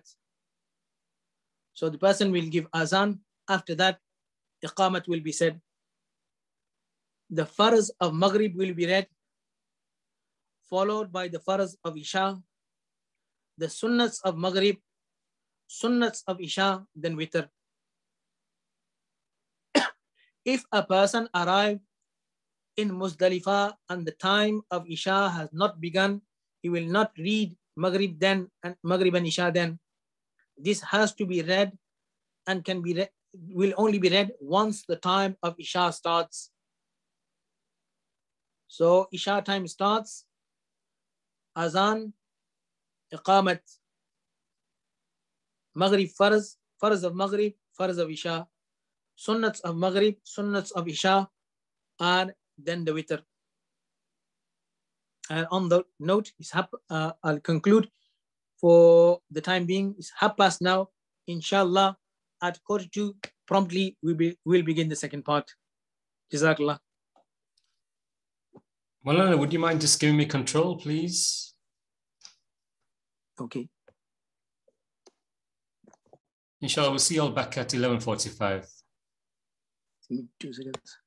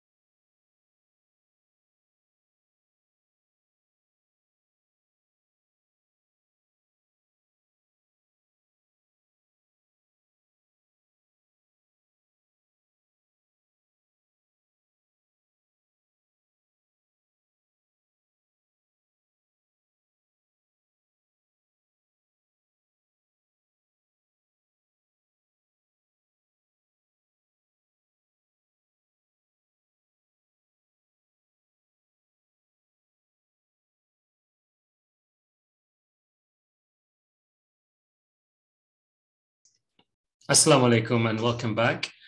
And alhamdulillah, we can see all of you have still logged on and still with us. I hope the first session was not too intense, but there's a lot of content to cover. If you've got questions, please keep them coming in. We're trying our best to try and get them answered for you whilst this continues. What I want to do very quickly is run a quick poll. So we'll give it a couple of minutes and then I'll hand it back over to Moulana Abdul Khabir to take you through part 2 of Hajj. So I'll launch the poll now. So I'll give you a few minutes now just to quickly answer them questions, please. It just gives us a bit of an idea of what's going on out there and the challenges you're facing.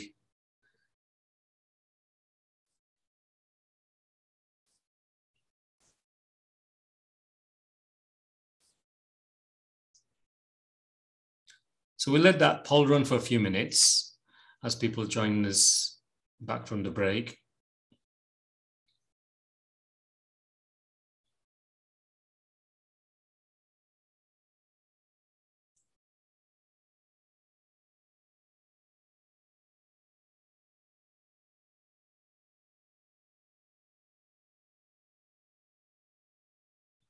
To everyone who's joining us back after the break, please complete the poll. You'll see it on your screen.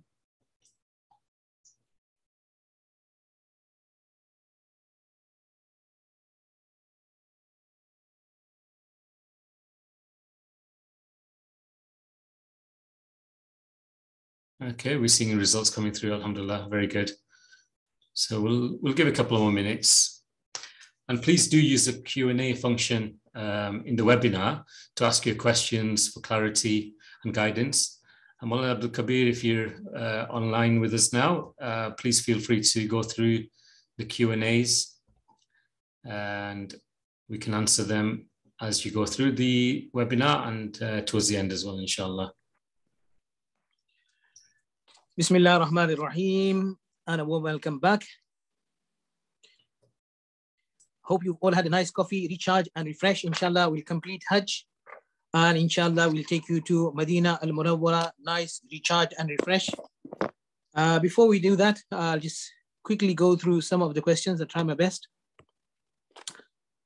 Okay, so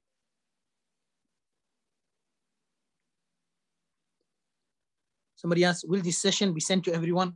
So what we hope, my understanding is that it's on Facebook Live. It's also on YouTube, and inshallah, a copy of this will be on YouTube. So later on, you can share with your friends, family, relations, relatives. Yes. Second question, can you give translation of the du'as also that you are stating on here, either in English or Urdu? Jazakallah for that. What I can do is, in the future, a lot of the slides were prepared last night. So went to sleep very late last night. So it may have sounded like I've not had coffee for many, many years.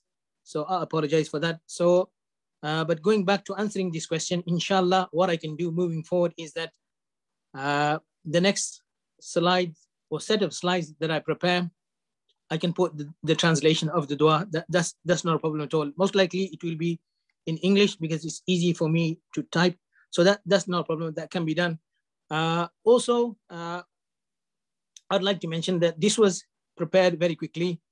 If there is anything that you would like to see in future slides or anything that we can do for you, assist you in making your Hajj easy, especially so far as masail are concerned, so far as the fiqh side of things of how to do Hajj is concerned, if there's anything that I can help you with or my colleagues can help you with, please let me know. And I will take that on board. The feedback, one of the most important things in a Hajj seminar is the feedback at the end, what people give. Okay. Next question. Somebody asked, if you intend to wear the bottom part of the ihram and my journey is from home, it takes 3 hours to get to the airport. Before this, I need to make ihram intention, i.e. clip nails. Okay, make ihram intention is not clipping nails. So what will happen is that you will wear the ihram from home, but it's a very, very good question, and Jazakallah so much for that. What will happen, just to clarify, you will take a bath at home, you'll clip your nails, remove the hair below the navel, under the arms, wear your ihram, and you will make your way to the airport. Once you're on the airport, past security, etc., once you board the plane, before boarding the plane, you can read the 2 rakats, you can read them on the plane, there's space on Saudi Airlines, and before miqat, you can make intention and then recite talbiyah. When you make the intention, recite talbiyah, after that, you'll be in the state of ihram.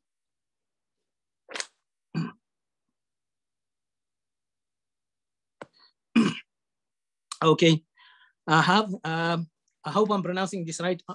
Plantar fasciitis.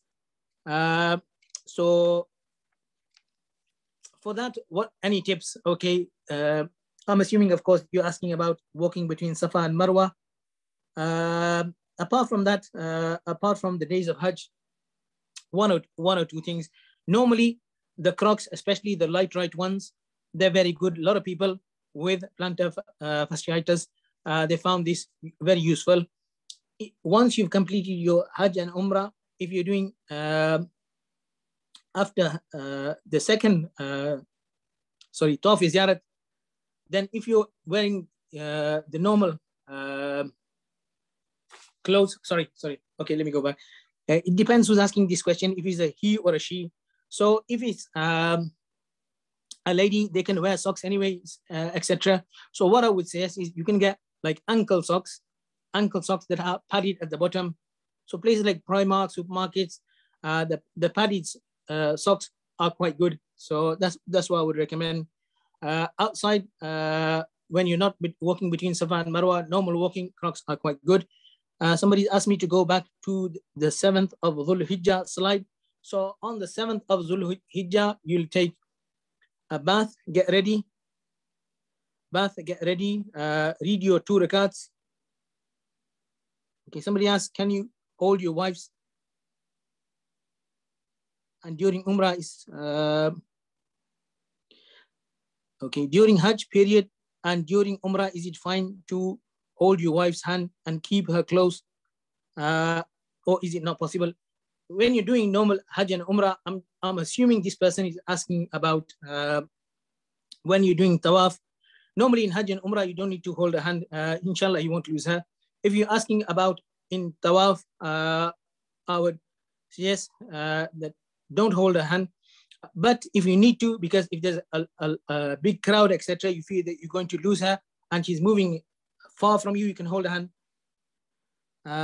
Recommended, can we please get a list of recommendation books? Very good question. After the program, I'll have a word with Rashid Bhai and see what we can do for you. Can you wear sunscreen if it's so long as it's not, as they put, unscented?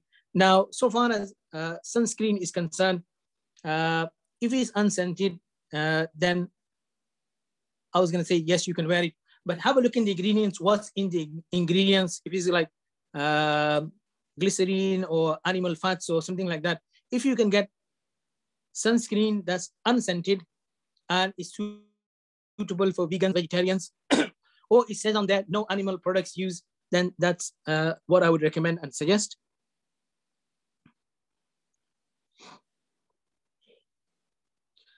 Okay, somebody asked about the copy of the PowerPoint. So at the moment, it's just like started, inshallah. Hopefully I'll add more things. So some in the original one or the one that I prepared last night, they were just 1-2 photos. They don't mean anything to anyone, but the whole presentation that you see is going to be available on YouTube. So don't worry about that.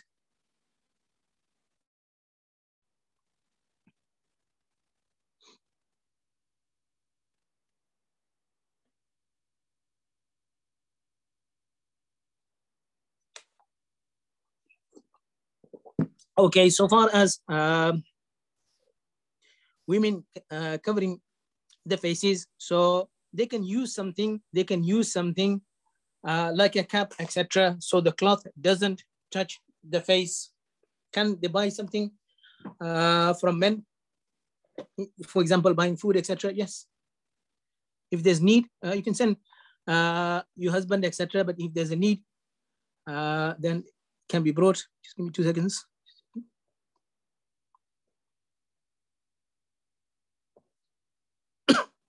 Okay, somebody asked the question about the menstrual cycle during the days of Hajj. Very good question, simple answer. During the 5 days of Hajj, you're not going to be in the masjid. So you're going to do everything apart from go to the masjid. So Mina, you're not in the masjid. Day of Arafat, not in the masjid. Jamarat, that's not in the masjid. The only thing that you would need to come to the masjid for is tawaf ziyarat. Don't worry about that. Do everything apart from tawaf ziyarat. When you're clean, the menstrual cycle finishes, take a bath. Don't use soap, shampoo unless it's unscented. Take a bath and then do your tawaf and say simple. Okay, Moulana, shall we start on part 2? And we're going to start on part 2 now. Yes. Jazakallah.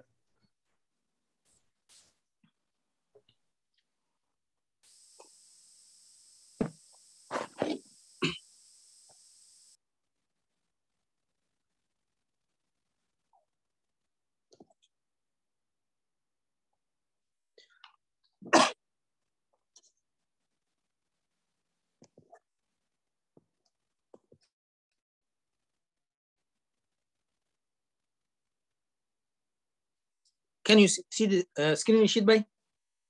You say 9th of Dhul Hijjah? Yes, we can see that. That's okay, we're good to go. Okay, Bismillah ar-Rahman ar-Rahim. So somebody asked about the 7th of Dhul Hijjah. Let me go back to that for that benefit of that person. So you'll take a bath. In that bath, of course, in the state of haram, you can use soap, shower gel, whatever, deodorant. Wear the haram at the hotel. Read the 2 rakats. First rakat, Kul Ya Ayyuhal Kafirun. Second rakat, Kul Huwallahu Ahad. Make intention, oh Allah, I intend to perform Hajj. Make it easy for me and accept it from me.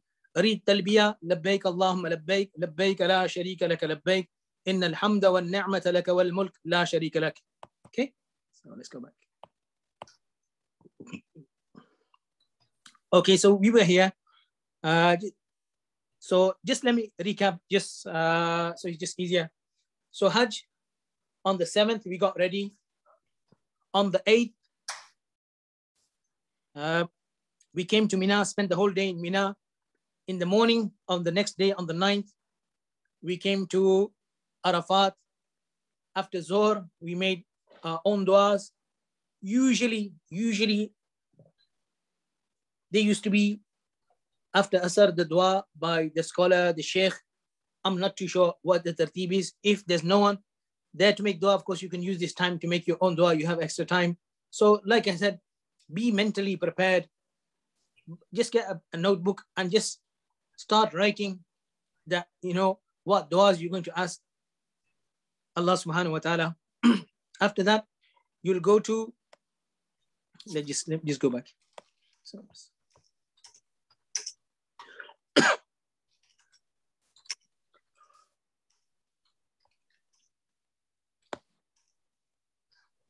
okay, I think this is where we left off. So 1 or 2 things regarding Muzdalifah. So you will, Rashid bhai, you can just mute the mic. I can hear like something. So this is Muzdalifah. So you'll spend the night here. 1 or 2 things. So you've read your Maghrib and Isha in the time of Isha. 1. After that, you will have food. When I say you will have food, that's what used to happen. So if you don't get food straight away after that, don't say Moulana told us food milega, or it's like it's part of the arkan of Hajj. So normally you have food. Then after that, collect pebbles. If you collect at least 49, what I would suggest is collect more than that, just as a precaution. The other thing to note is that this is what Muzdalifah looks like. And Jazakallah to Rashid Bhai for the beautiful photo. What I wanted, why I've added this photo in here, just wanted to mention one thing, that nearby or somewhere on the side, we'll have toilets. So if you are going to use the bathroom, before you go to the bathroom, have a look around with you, have a look around you, and have a look and think to yourself, in front of me, I have that lamppost, and behind me have that mountain that's this particular shape. So, and on the left side I have this, or on the right side I have this. So why I'm mentioning this, because when you go to the bathroom, it's okay because you can see the bathroom block from far. When you come out the bathroom, all you see is like a sea of people. So after the Hajj seminar, my son was asking, Abba, how would you find your way? So I was just joking with my son. I'd get one of those balloons. I would get one of those balloons and tie it to a string so I know where I'm going back. So I was just joking with my son, but try to have a look around you before you go to the bathroom, before you go to wuzu. That's one tip. Another tip is that if you can, try to use the bathroom before you go to sleep, if there's not that big rush, because of course, next day, everybody will wake up for Fajr, and there'll be long queues for the bathroom, the toilet. Of course, if next day you need to use the toilet, you need to use the bathroom. There's no ifs and buts about it. But these 1 or 2 tips. So you'll collect the pebbles and try to get some rest as well, because the next day is going to be quite busy. So 9th was the day that's just coming to an end. That was the most important day. And the next day is going to be the most busiest day. So you spend the night here. Okay, next morning, we're on the 10th of Dhul Hijjah. The 10th of Dhul Hijjah. Now, we'll read Fajr in the beginning time. So normally, according to Ahnaf, when the time of Fajr starts, more towards the end, we read the Fajr namaz. But on the day, on the 10th of Dhul Hijjah, you will read Fajr in the beginning time. You will engage in zikr, dua, just before sunrise, just about 4 or 5 minutes before sunrise. Then you will leave for Mina. So you will leave just before sunrise. So I myself personally have found it easier to walk. It's not, it's about 40-minute walk. It's not that far. Of course, when you get there, they will tell you what options are available. So you come back to Mina. What we used to do is we used to come, have breakfast, have a rest till Zuhr. I keep saying this, of course, when you go there, you will be told that, this time we're going to be doing this. So don't let that worry you too much. Just focus on learning the masail and learning how to do Hajj. So on this day, you're going to do a couple of things. So one is to pelt the shaitan. You're going to have your animal sacrifice, and you're going to have your head shaved and your hair trimmed. Now, something very, very important. The pelting of the shaitan, the having the sacrificing of the animal done too, and your head being shaved or trimmed, these 3 things need to be done in order, and it's wajib. Now, apart from that, you're going to do the tawaf and sa'i of Hajj. That can be done before all these 3, after all these 3, in the middle of these 3. So just to give you an example, what we used to do after Zohr, we used to leave for Jamarat.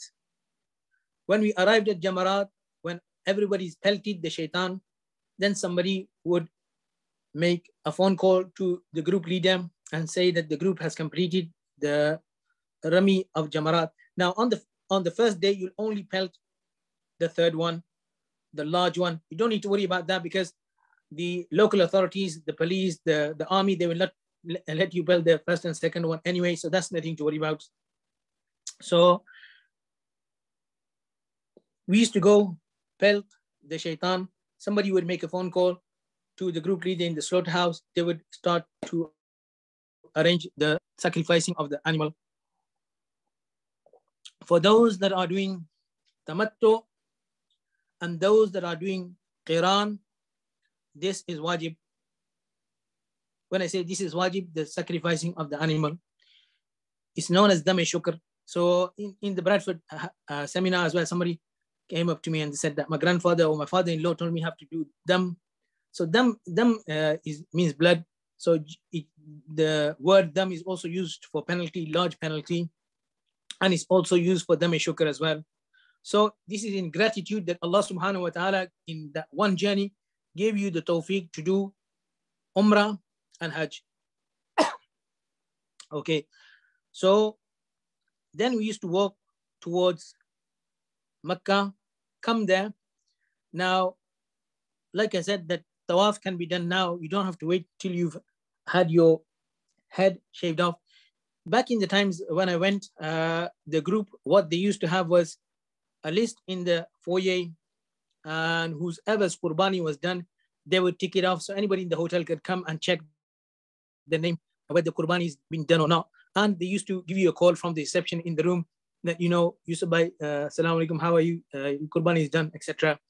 So we knew our qurbani is done. So what we used to do is come to Makkah, and rather than wait for the announcement or for the to be notified that our qurbani is done, we used to start tawaf. So this is the tawaf of Hajj. It's known as tawaf ziyarat. So you do tawaf the normal way, and you'll do sa'i in the normal way. So how you did tawaf and sa'i for Umrah, exactly the same way, no difference. Okay, one thing, if you went to the hotel and waited until you found out the qurbani is done, so now you can get your head shaved. If you've had your head shaved, now you can wear your normal clothes. At this point, if you're going for tawaf and sa'i, the tawaf, there will still be the ramal, but there will be no istiba. Istiba means uncovering the right shoulder. If you're wearing your jubba or your salwar kameez, then of course there's going to be no istiba. That's one thing. Second thing, that once you've had your head shaved, now once again everything or almost everything becomes halal again, apart from your wife. So you can wear itar, you can cut your hair, you can cut your nails, all these things, but you can't engage in intercourse, you can't engage in sexual relations with your wife. This is very, very important. Once you've done, so everything becomes halal apart from intimate relations with your wife, sexual intercourse. This will become halal once you've done the tawaf and sa'i of Hajj. Okay, so that's one or two things. Like I mentioned before as well, if your hair is less than 1 inch, then you'll get it shaved. And it's best to get it shaved because the Prophet ﷺ, he made dua 3 times for those that shave the head, muhalliqeen, and once for the muqassirin, those that trim the hair.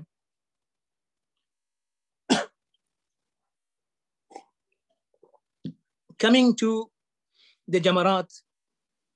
So this is what it will look like, what's in the center.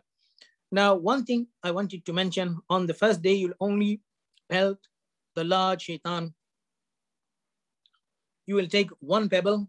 How big, common question is how big the pebble should be. The size of chickpea is the answer. So you don't need to take massive boulders and rocks. You'll take 1 pebble and throw it. Bismillah, Allah Akbar. رغما للشيطان ورضا للرحمن اللهم اجعله حجا مبرورا وذما مغفورا وسعيا مشكورا. If you can't remember all that, just read Bismillah, Allah Akbar. Take the pebble between the thumb and the finger, throw it. Very, very important that, can you see this structure in the middle?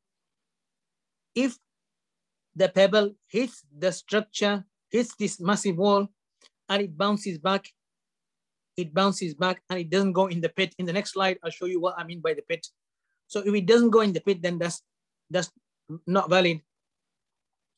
It doesn't have to hit this wall that you can see in the middle, so long as it goes in the pit.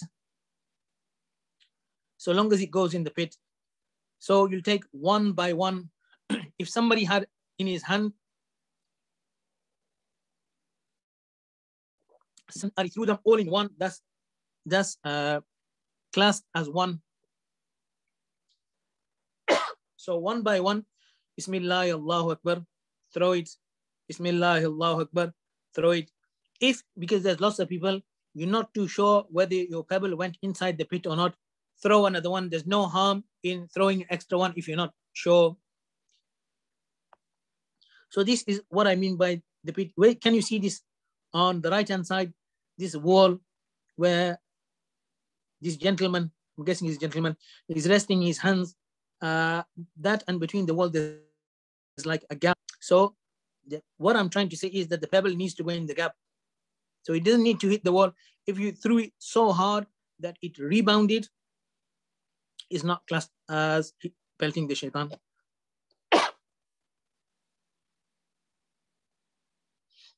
So just to recap for that day, on the 10th, you came back from Mina. On the 10th, you read Fajr beginning time. The Wuquf of Muzdalifah starts. From now till just before sunrise, you will make dua, you will engage yourself in dua, recitation of the Quran, zikr, ibadat, tilawat. Just before sunrise, you will leave. Of course, this is how it's supposed to be done. If you're leaving quite nothing to be worried about. Like I said many times, this is in the hands of the management and the people that are organizing. Don't let that worry you. You'll come to Mina, most likely rest after Zohr, after Asr, when they bring you. You come towards Jamarat, do the pelting of the large shaitan. After that, you go towards Mecca. That's why I said in the previous day's stress, because it's going to be quite a busy day, physically demanding. One or two things before I forget. When you're coming to Mecca, I would personally use an umbrella, suggest using an umbrella. This is also where your water bottle is going to come in handy. A water bottle that keeps your water cool is ideal. If not, just like half-liter bottle, keep it with you. And on the way to Mecca, on the side, there's places where you can fill your water bottle. Keep your water bottle full. Drink, keep drinking, and look after your health. Okay, so you come to Mecca, you do the tawaf, you do the sa'i. You find out that your animal has been sacrificed. You have your head shaved. And after that, you wear your normal clothes. And you wear your normal clothes. And then, like I mentioned, that everything becomes halal apart from the relationship with the wife. So that's the 10th. Okay. So on the 11th and the 12th, so after you've done your tawaf, then you'll go back. Even if it's late at night, you'll try to get back to Mina. You spend the night in Mina. The next day is simple and it's quite easy. That after in the afternoon, after Zawal, you'll go pelt all three shaitan, starting from the small one, medium one, large one, 7, 7, 7, and then come back to Mina.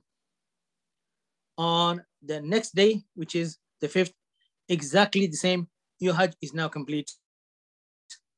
Before you leave, you will perform one tawaf. This is known as tawaf wida. If you've made any mistakes, they're known as jinayat. Mufti Farooq's book, A Woman's Guide to Hajj and Umrah, is very, very good. And it explains the jinayat very clearly. And it's very easy to understand in the way that they've written that. So have a look at that as well. Perform your tawaf. Once you've done the tawaf of Hajj, then anytime after that, you can do tawaf. As a tip, what I would suggest, at the earliest opportunity, especially if you think that your cycle is going to start, and even for the men as well, do one tawaf as soon as possible. and make intention when you're performing that tawaf, that this tawaf is for tawaf wida if I don't get the opportunity to do tawaf again. So for example, if person falls sick or the lady's cycle starts, it's not going to be an issue. If the cycle doesn't start, the cycle doesn't start, or you can go again, then there's no issue, because sometimes people have come and they asked, Moulana, somebody said that once you've done one tawaf wida, you can't do another one. So if you've done one, just in case you don't get the opportunity, but if you do get the opportunity, then try to do one before you leave as well. Pay your jinayat. Now, some of you, depending on what time you arrive, etc., you might be told to do Hajj Qiran. Wallahu alam, what the situation is going to be there. But it's good to know. So I'll just go through some of the things that are slightly different in Hajj Qiran. Qiran means to join. So what happens is that Hajj Tamattu is what usually people do. They do Umrah, come out of Ihram, stay in Mecca on the 7th at night, come back into Ihram, and come for Hajj. How this works, you'll make intention for Hajj and Umrah. You'll come do Tawaf and Sa'i. Normally, there's no difference in Tawaf and Sa'i. Once you completed the Sa'i, for those that are doing Tamattu, you will shave the head. In Hajj Qiran, you will not shave the head, and you will not come out of Ihram. Okay, so you do the Tawaf. So you come into the state of Ihram, do the Tawaf, do the Sa'i, but you don't shave your head and you don't come out of Ihram. Okay, then you will do Tawaf Qudum, that's another Tawaf, and you will do Sa'i.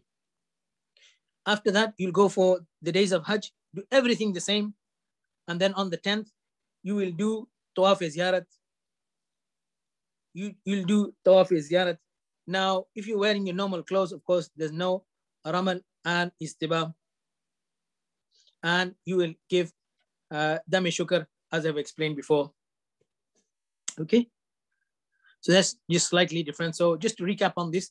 So when you make intention, a person who's doing Tamattu, he will make intention, oh Allah, intend to perform Umrah, do Umrah, come out of Umrah, stay in Mecca, then on the 7th, tie the Ihram, oh Allah, intend to perform Hajj, complete Hajj, etc. A person doing Hajj Qiran is known as Qarin. The reason why I'm mentioning this, because you might come across this in the books. And so I'm just going through some of the terminology as well. So a Qarin, he will come, he will make intention for, or before he crosses Miqat, he will make intention for Hajj and Umrah. Allahumma inni uridu al-Hajj wal-Umrata fayassirhuma li wa taqabbalhuma minni. So this is Arabic. If you don't know the Arabic, you can make niyat in any language. Come to Mecca, do the Tawaf, do the Sa'i, then you don't come out of Ihram, you don't shave your head, do another Tawaf, which is called Tawaf Qudum. So just to keep it simple, I would have just said do Tawaf, but you might come across the terminology Tawaf Qudum. You'll do the Sa'i, and then carry on doing, you'll go for Hajj. So you won't need to tie the Haram because you already do your Hajj like everyone else. On the 10th, you'll do Tawaf, which is known as Tawaf Ziyarat.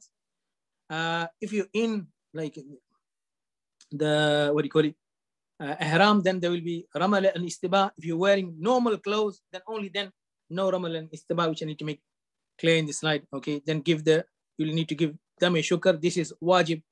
Dami Shukr is the sacrificing of the animal. Okay, we're going to go now Medina al-Munawwara. So some of you could be traveling from the UK direct to Medina al-Munawwara, and some of you, most of you after Hajj. If you are going to Medina first, so where will you tie your ihram? So when you cross Bi'ri Ali is a boundary. Before you cross that, you can wear your ihram in your hotel. That's one option, and make niyat there. Or you can, there's a masjid there. Just before you cross the boundary, there's a masjid there. They have adequate facilities. You can take a bath there, wear your ihram from there, and read two rakats there. So it's permissible from both places. Prior to arriving in Medina al-Munawwara, what I would say is that read about of the Prophet sallallahu alaihi wasallam. So if you're going next year, read something like Siratul Mustafa. It'll give you an idea of the greatness of the personality that we're going to visit. And it will give you a greater understanding of the life from beginning to end of Rasulullah sallallahu alaihi wasallam, his sacrifices for the ummah, his love for his ummah, and many other things. So it's advisable and highly recommended that you read a sirat. You can also listen to YouTube on YouTube. I'm reluctant to say that because I don't know who you could be listening to, but best is to read a book. Arrival in Medina Munawwara, so same as before. Give everyone the hotel card, regardless of whether they're old, whether they're young. Leave your luggage in the hotel room. But I mean that don't just because what happens is that when you arrive in Medina, your luggage gets taken off the coach and put in the hotel reception. Sometimes the staff, they take the luggage to the rooms and they leave it outside. But don't just wait for that to happen. Make sure your luggage has gone to your room, inside your room. Then prepare. Take a bath. Wear your best clothes. Don't wear anything un-Islamic. Wear good quality perfume, itar, and then come to the masjid. So when you're leaving the hotel for Masjid al-Nabawi in Medina, try to read as much Durood Sharif as possible. When you're in Mecca, try to perform as much tawaf as possible. In tawaf, you can only perform in Mecca al-Mukarramah. So try to read as much, try to do as much tawaf as possible, because once you leave Mecca, you'll not get this opportunity to do this anywhere in the world. And if you're tired, then sit and have a look at Masjid Haram and look at the Kaaba. It is mentioned in hadith that the Prophet ﷺ said to the nearest meaning that every day 120 blessings descend. 60 of those on the people doing tawaf, 40 of those on the people praying salat, and 20 for those people that are looking at the Kaaba. Very virtuous. There's also a hadith, it's irrelevant, but I still mention it. For looking at Masjid al-Aqsa, there's also a virtue for that. The Prophet ﷺ mentioned, and Abu Abdullah Muhammad ibn Abdullah al-Hakim al-Naysaburi in his Mustadrak ala Sahihain has mentioned, لا يوشكن أن يكون للرجل مثل شطن فرسه من الأرض حيث يرى منه بيت المقدس خير له من الدنيا وما فيها أو خير له من الدنيا جميعا أو كما قال رسول الله صلى الله عليه وسلم. The virtue of looking at Masjid al-Aqsa said that a time will come when a person will have land the size of the rein of his horse, and from there he will look at Masjid al-Aqsa, and that for him will be better than what the world and what it contains. So if you're tired, just sit down, chill, relax, have a look at Kaaba. These are blessings that fortunate people get, and you, like I said before as well, that try to perform your Hajj like you might never get the opportunity again. Entering Masjid al-Nabawi, okay. Before I go into this, if I was to summarize the Medina part of your visit in one word, then it's all about respect. When you enter Medina, it's very, very peaceful, very beautiful, very calm. I mean, it's just like, in words, I can't describe, but when you go there, you'll understand. So have respect for everything.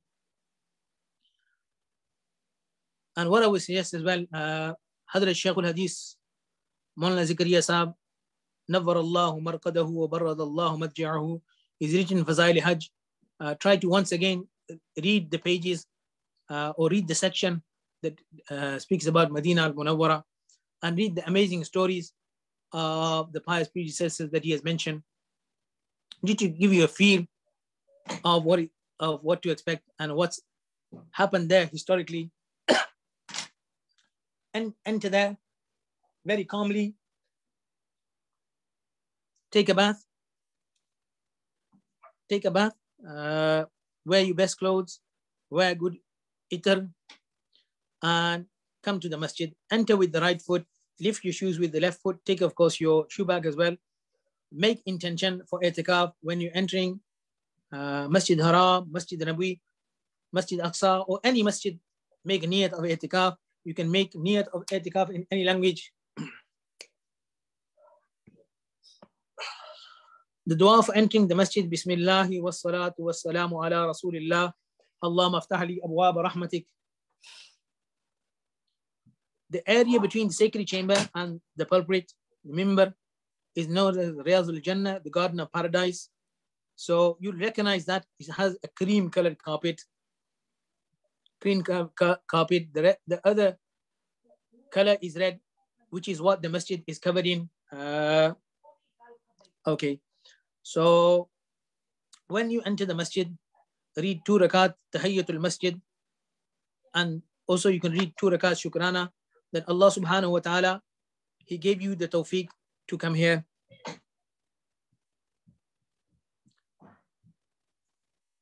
This is when you come to present your salam, this is the beautiful scene that you will be presented with. Of course, there'll be lots of people there, and there'll be crowd rush. Now, you can see that 3 circles. The first one on, in fact, you can see 4 circles. But look, can you see the 2 pillars, the cream-colored pillars? Between those, there's, on the left-hand side is a large circle, and then 2 smaller ones. So when you're in line with the one that's in almost the middle of the slide, you will present your salam, Bismillah was. You will present your salam, As-salatu was-salamu alayka ya Rasulullah. There are longer versions of salat and salam in many different kitabs. Learn something that you can read off by heart, and you can stand there with respect, with politeness. You are standing in front. When you're in front of that circle, you're in line with the face of Rasulullah sallallahu alaihi wasallam. So stand with utmost adab, stand with utmost respect, and don't try to look in the grills or the brass gate, etc. Don't try to peep, etc. Stand with respect. Then when you move on to your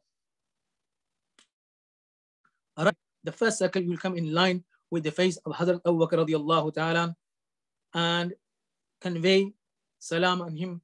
Assalamu alayka ya Amir al-Mu'mineen. Assalamu alayka ya Abu Bakr.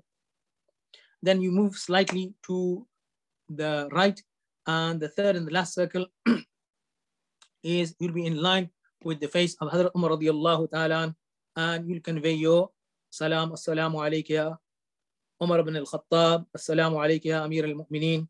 And then you might not get, because of so many people, you might not get the chance and the opportunity to spend a long time. You'll move forward. When you're in this section, make sure that you don't put your back towards the Roza Mubarak, Roza Sharif. You'll walk forward if you get the opportunity, just as you exit the masjid, face the Qibla and make dua. But because there's lots of people, you might not get this opportunity to make dua. Is not an issue. You'll just come out. A beautiful photo of Medina al-Munawwara. During your stay, if you're shopping, what I would recommend is try to do your shopping in Medina al-Munawwara. When you're shopping, shop with the intention of benefiting the people of Medina al-Munawwara. Spend on them, be kind to them, be generous to them. There are people that clean the streets as well. You can give them some money, give them a gift. Just my suggestion, be nice to them. Just say, have tea on me, or just a little gift from me. Don't belittle anyone, and have respect for the city, its inhabitants. We go there, few days, come back, but those people residing there are those that Allah subhanahu wa ta'ala chose to be the neighbors of the Prophet sallallahu alaihi wasallam. So try to spend as much time as possible in the masjid. Try to read as much Durood Sharif as possible. I can't remember in my checklist whether I put tasbih or not, but if I haven't, then get a good tasbih, especially if you're going to Medina. Buy a tasbih, buy a musalla with the intention of benefiting the people, and keep that tasbih in your pocket. So it will allow you to do a lot of zikr. Now, one tip that I would suggest, so keep a tasbih in your pocket. When you're coming to the hotel, on the way, read as much Durood Sharif as possible, preferably the Durood Sharif that we read in namaz. Allahumma salli ala Muhammadin wa ala ali Muhammad, kama sallaita ala Ibrahim wa ala ali Ibrahim innaka Hamidun Majid. Allahumma barik ala Muhammadin wa ala ali Muhammad, kama barakta ala Ibrahim wa ala ali Ibrahim innaka Hamidun Majid. The shortest Durood Sharif, sallallahu alaihi wasallam. So you can read many thousand times this Durood Sharif. Keep the tasbih in your pocket. As a tip, what I would suggest is, especially in Makkah al-Mukarramah, try to come early. Couple of advantages of that. You'll avoid the crowds. So what I normally try to do is come early. If you can read one sipara in 15-20 minutes. If you come early, you can read one sipara before namaz and one sipara after namaz. So after namaz, try not to rush out unless you have to go for some reason. But if you read one sipara before namaz, one sipara after namaz, 5-10 sipara in one day, 3 days, you've completed the whole Quran. Try to finish one Quran in Makkah, one in Medina. If not, then at least one Quran in the whole journey. Like I said, that try to spend as much time in both of the masajid. The main thing is tawaf in Makkah and Durood Sharif in Medina al-Munawwara. So, like I said, don't say anything bad about the people of Medina al-Munawwara. So this is where the slide, the presentation comes to an end.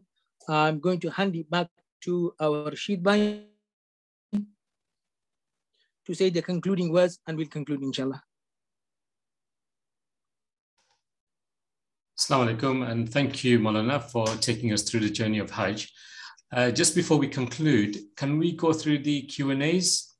We've got quite a few lined up, so if you can go through that, and if you have any other questions that you want answering, or if you got any queries or comments, please feel free to use a Q&A function, and we'll try and get these answered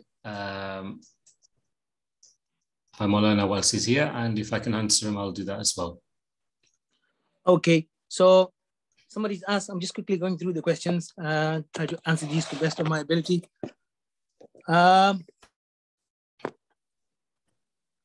You have covered what pilgrims need to do if they are going to Mecca first. What about pilgrims that will be going to Medina first? So hopefully I've covered that. So if you're going to Medina first, you will not need to wear ihram. That's one thing. You stay in Medina. When you leave Medina, you can tie your ihram from your hotel or at the miqat. Okay. If this sacrifice is a dam, then do we need to do a second qurbani too? So a very good question. So if you're musafir, then no. If you're not musafir and you're muqim, you're staying in Mecca for more than 15 days and you have a certain amount of wealth, And if qurbani was wajib on you because of your wealth, then that qurbani is separate to the sacrificing of the animal. That's why I try to avoid using the word qurbani so there's no confusion. Somebody's asked to clarify, when we go to Mecca, do we do tawaf first? So I'm not too sure exactly what they want to ask, but one thing that when you get to Mecca, I'm not too sure what they want to ask. Can you go to the hotel and rest? So first you'll go to the hotel. If you need to rest, if you need to eat, you can eat. When you go to Mecca, it's mustahab to start your tawaf. But if you're tired, have food. If you're tired, sorry, have a rest. Have a rest. If you're hungry, have food. If you want tea, have tea.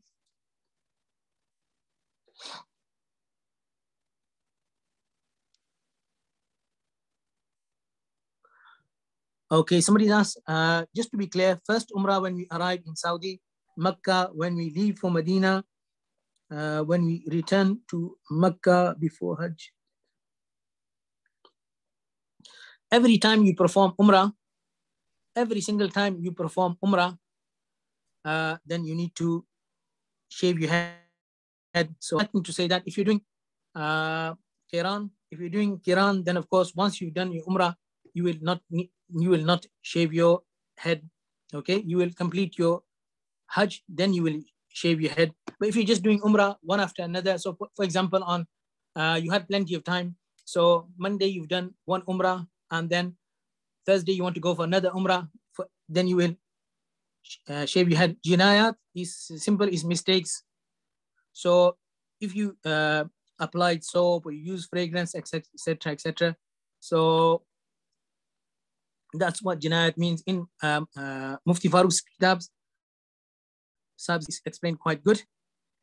On the 12th day, 12th, and 2 seconds, somebody has to go back on the 12th day. Okay, just give me a few moments. 11th and 12th is basically the same. You'll go to the Jamarat, pelt the Jamarat, come back, all three of them.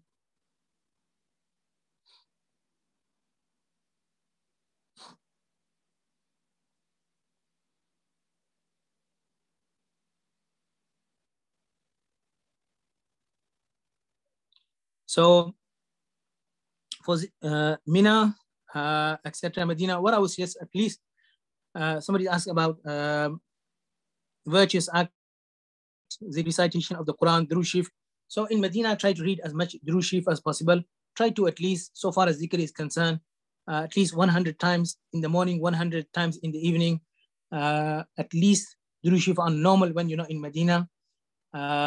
Recitation of the Quran, if you're not Hafiz, at least one para every day, regardless of whether we're in Hajj or not. And if you're in Hajj, try to read as much as possible.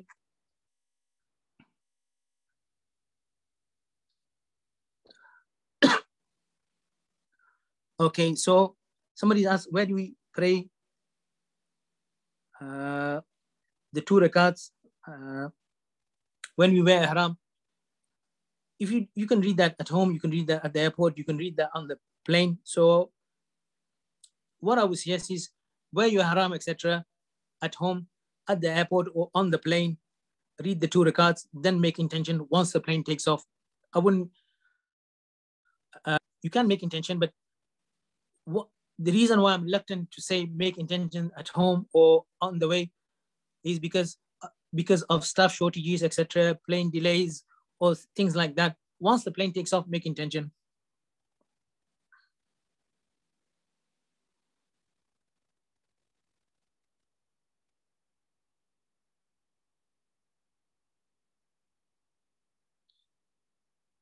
I wouldn't suggest holding on to your wife's hand. If there is a crowd and you need to, and you're concerned that you're going to lose her, then you, if need be, if she's going far, then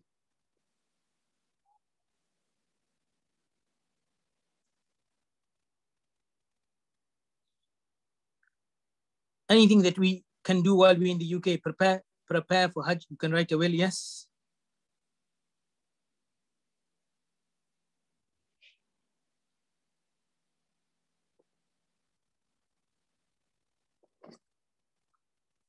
Once you've done tawaf ziyarat, then you can do tawaf wida.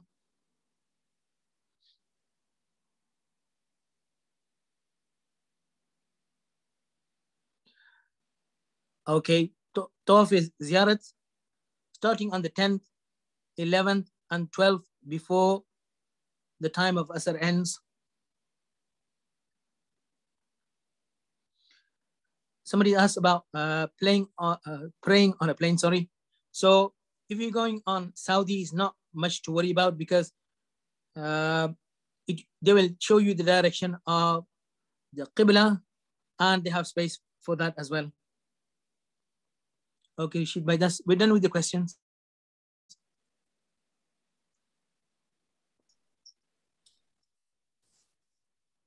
Okay, brilliant. Has anybody else got any questions before we end the session? I think we've covered pretty much everything. We're going to try and do a special session on Medina later on in the week. And as soon as that's confirmed, I'll get the team to email you the links. And if you can support us, please do so with your du'as. And inshallah, we're trying to get a team ready, subject to approvals, to be on the ground with you during the days of Hajj as well, so that we can please guide you. And if we can't be there in person, most certainly we'll have a WhatsApp number or a point of contact that you can at least get your questions answered as well. Feedback and suggestion will be great. And Moulana, if you could hand me over the host control, I'll just finally, for those who missed the poll that we ran a little bit earlier, I'll give a few minutes before we end the session to just complete that. It'll help us assess, evaluate, and share with those that the feedback that we get from the poll, inshallah. So I'm just going to relaunch the poll.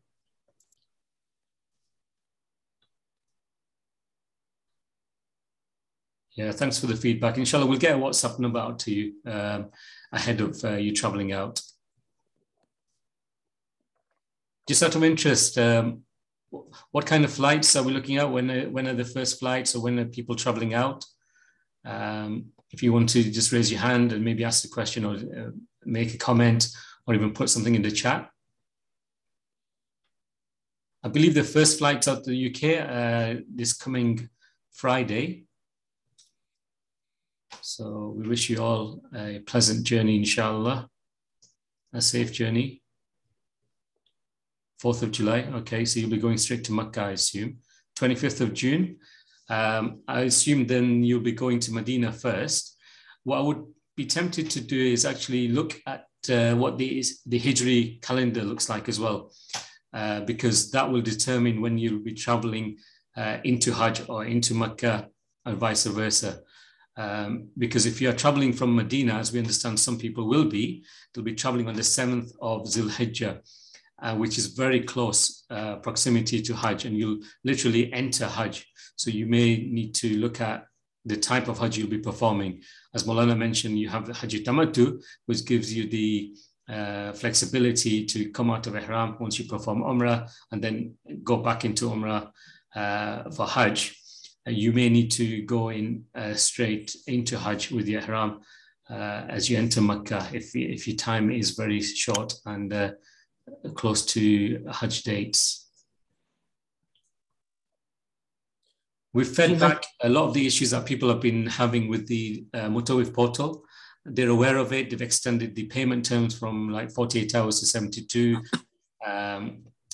Although we can say we don't have any say in the matter, but just keep emailing the customer care. They've given us the assurance that everyone's application will be dealt with. I know it's frustrating. I know it's a very difficult time, but stay firm with knowing that the fact that Allah subhanahu wa ta'ala has invited you, and this is your test, your journey to Allah, journey to His house, journey to Hajj has begun. And this is a test for people going for Hajj in 2022. May Allah make it easy for you all. Rashid Bhai, sorry. Just somebody asked that once we've had a head shaved, we're not going to have any hair. So what about if we do Umrah again is not an issue. So if you did Umrah on Monday and you went to do Umrah on Thursday, you're not going to have much hair, but just still you need to go to the barbers and ask him to go over your head with the razor. Same if you're bald, even if you don't have a single head, if you don't have a single hair, sorry, you will go to the barber and ask him to go over as if you had hair. Exactly. Okay. So I'd love to continue, but I think we've come to the end of the session. I hope it's been worthwhile. Please do share the links that we'll be sharing with you, with your friends and family and others who will go in. If you're still in the pending state with the application, we'll make dua, inshallah, that gets approved very soon. And then one of the million that are called to perform Hajj, inshallah. I'll just ask Moulana just to conclude with a small dua, and then we'll close the session, inshallah. So once again, Jazakallah from myself to all of you for joining this live seminar. Up from the depth of my heart, that Allah take you safely, bring you back safely, accept your Hajj, and Allah subhanahu wa ta'ala make everything easy for you. Remember, it's in your du'as. If you have any feedback you want to share, please let us know. This is something that we've done in the past, webinars, Hajj seminars, etc. And your feedback is very, very, very important. If I get feedback, then I read every single letter to the full stop and comma. And usually when I do Hajj seminars, it's not webinars, it's and I ask for feedback at the end, and that feedback I keep. So if there's anything that you would like to see, like somebody mentioned about the translation of the du'as in Urdu, English, etc., your feedback is very, very important. So because of this, a lot of changes are made, and a lot of changes that we make, or inshallah, we will make, is on the back of the feedback that you provide us. So if there's anything that you would like to see in the future, please let us know. If we can accommodate, then inshallah we will try our best. So once again, I wish you all the best.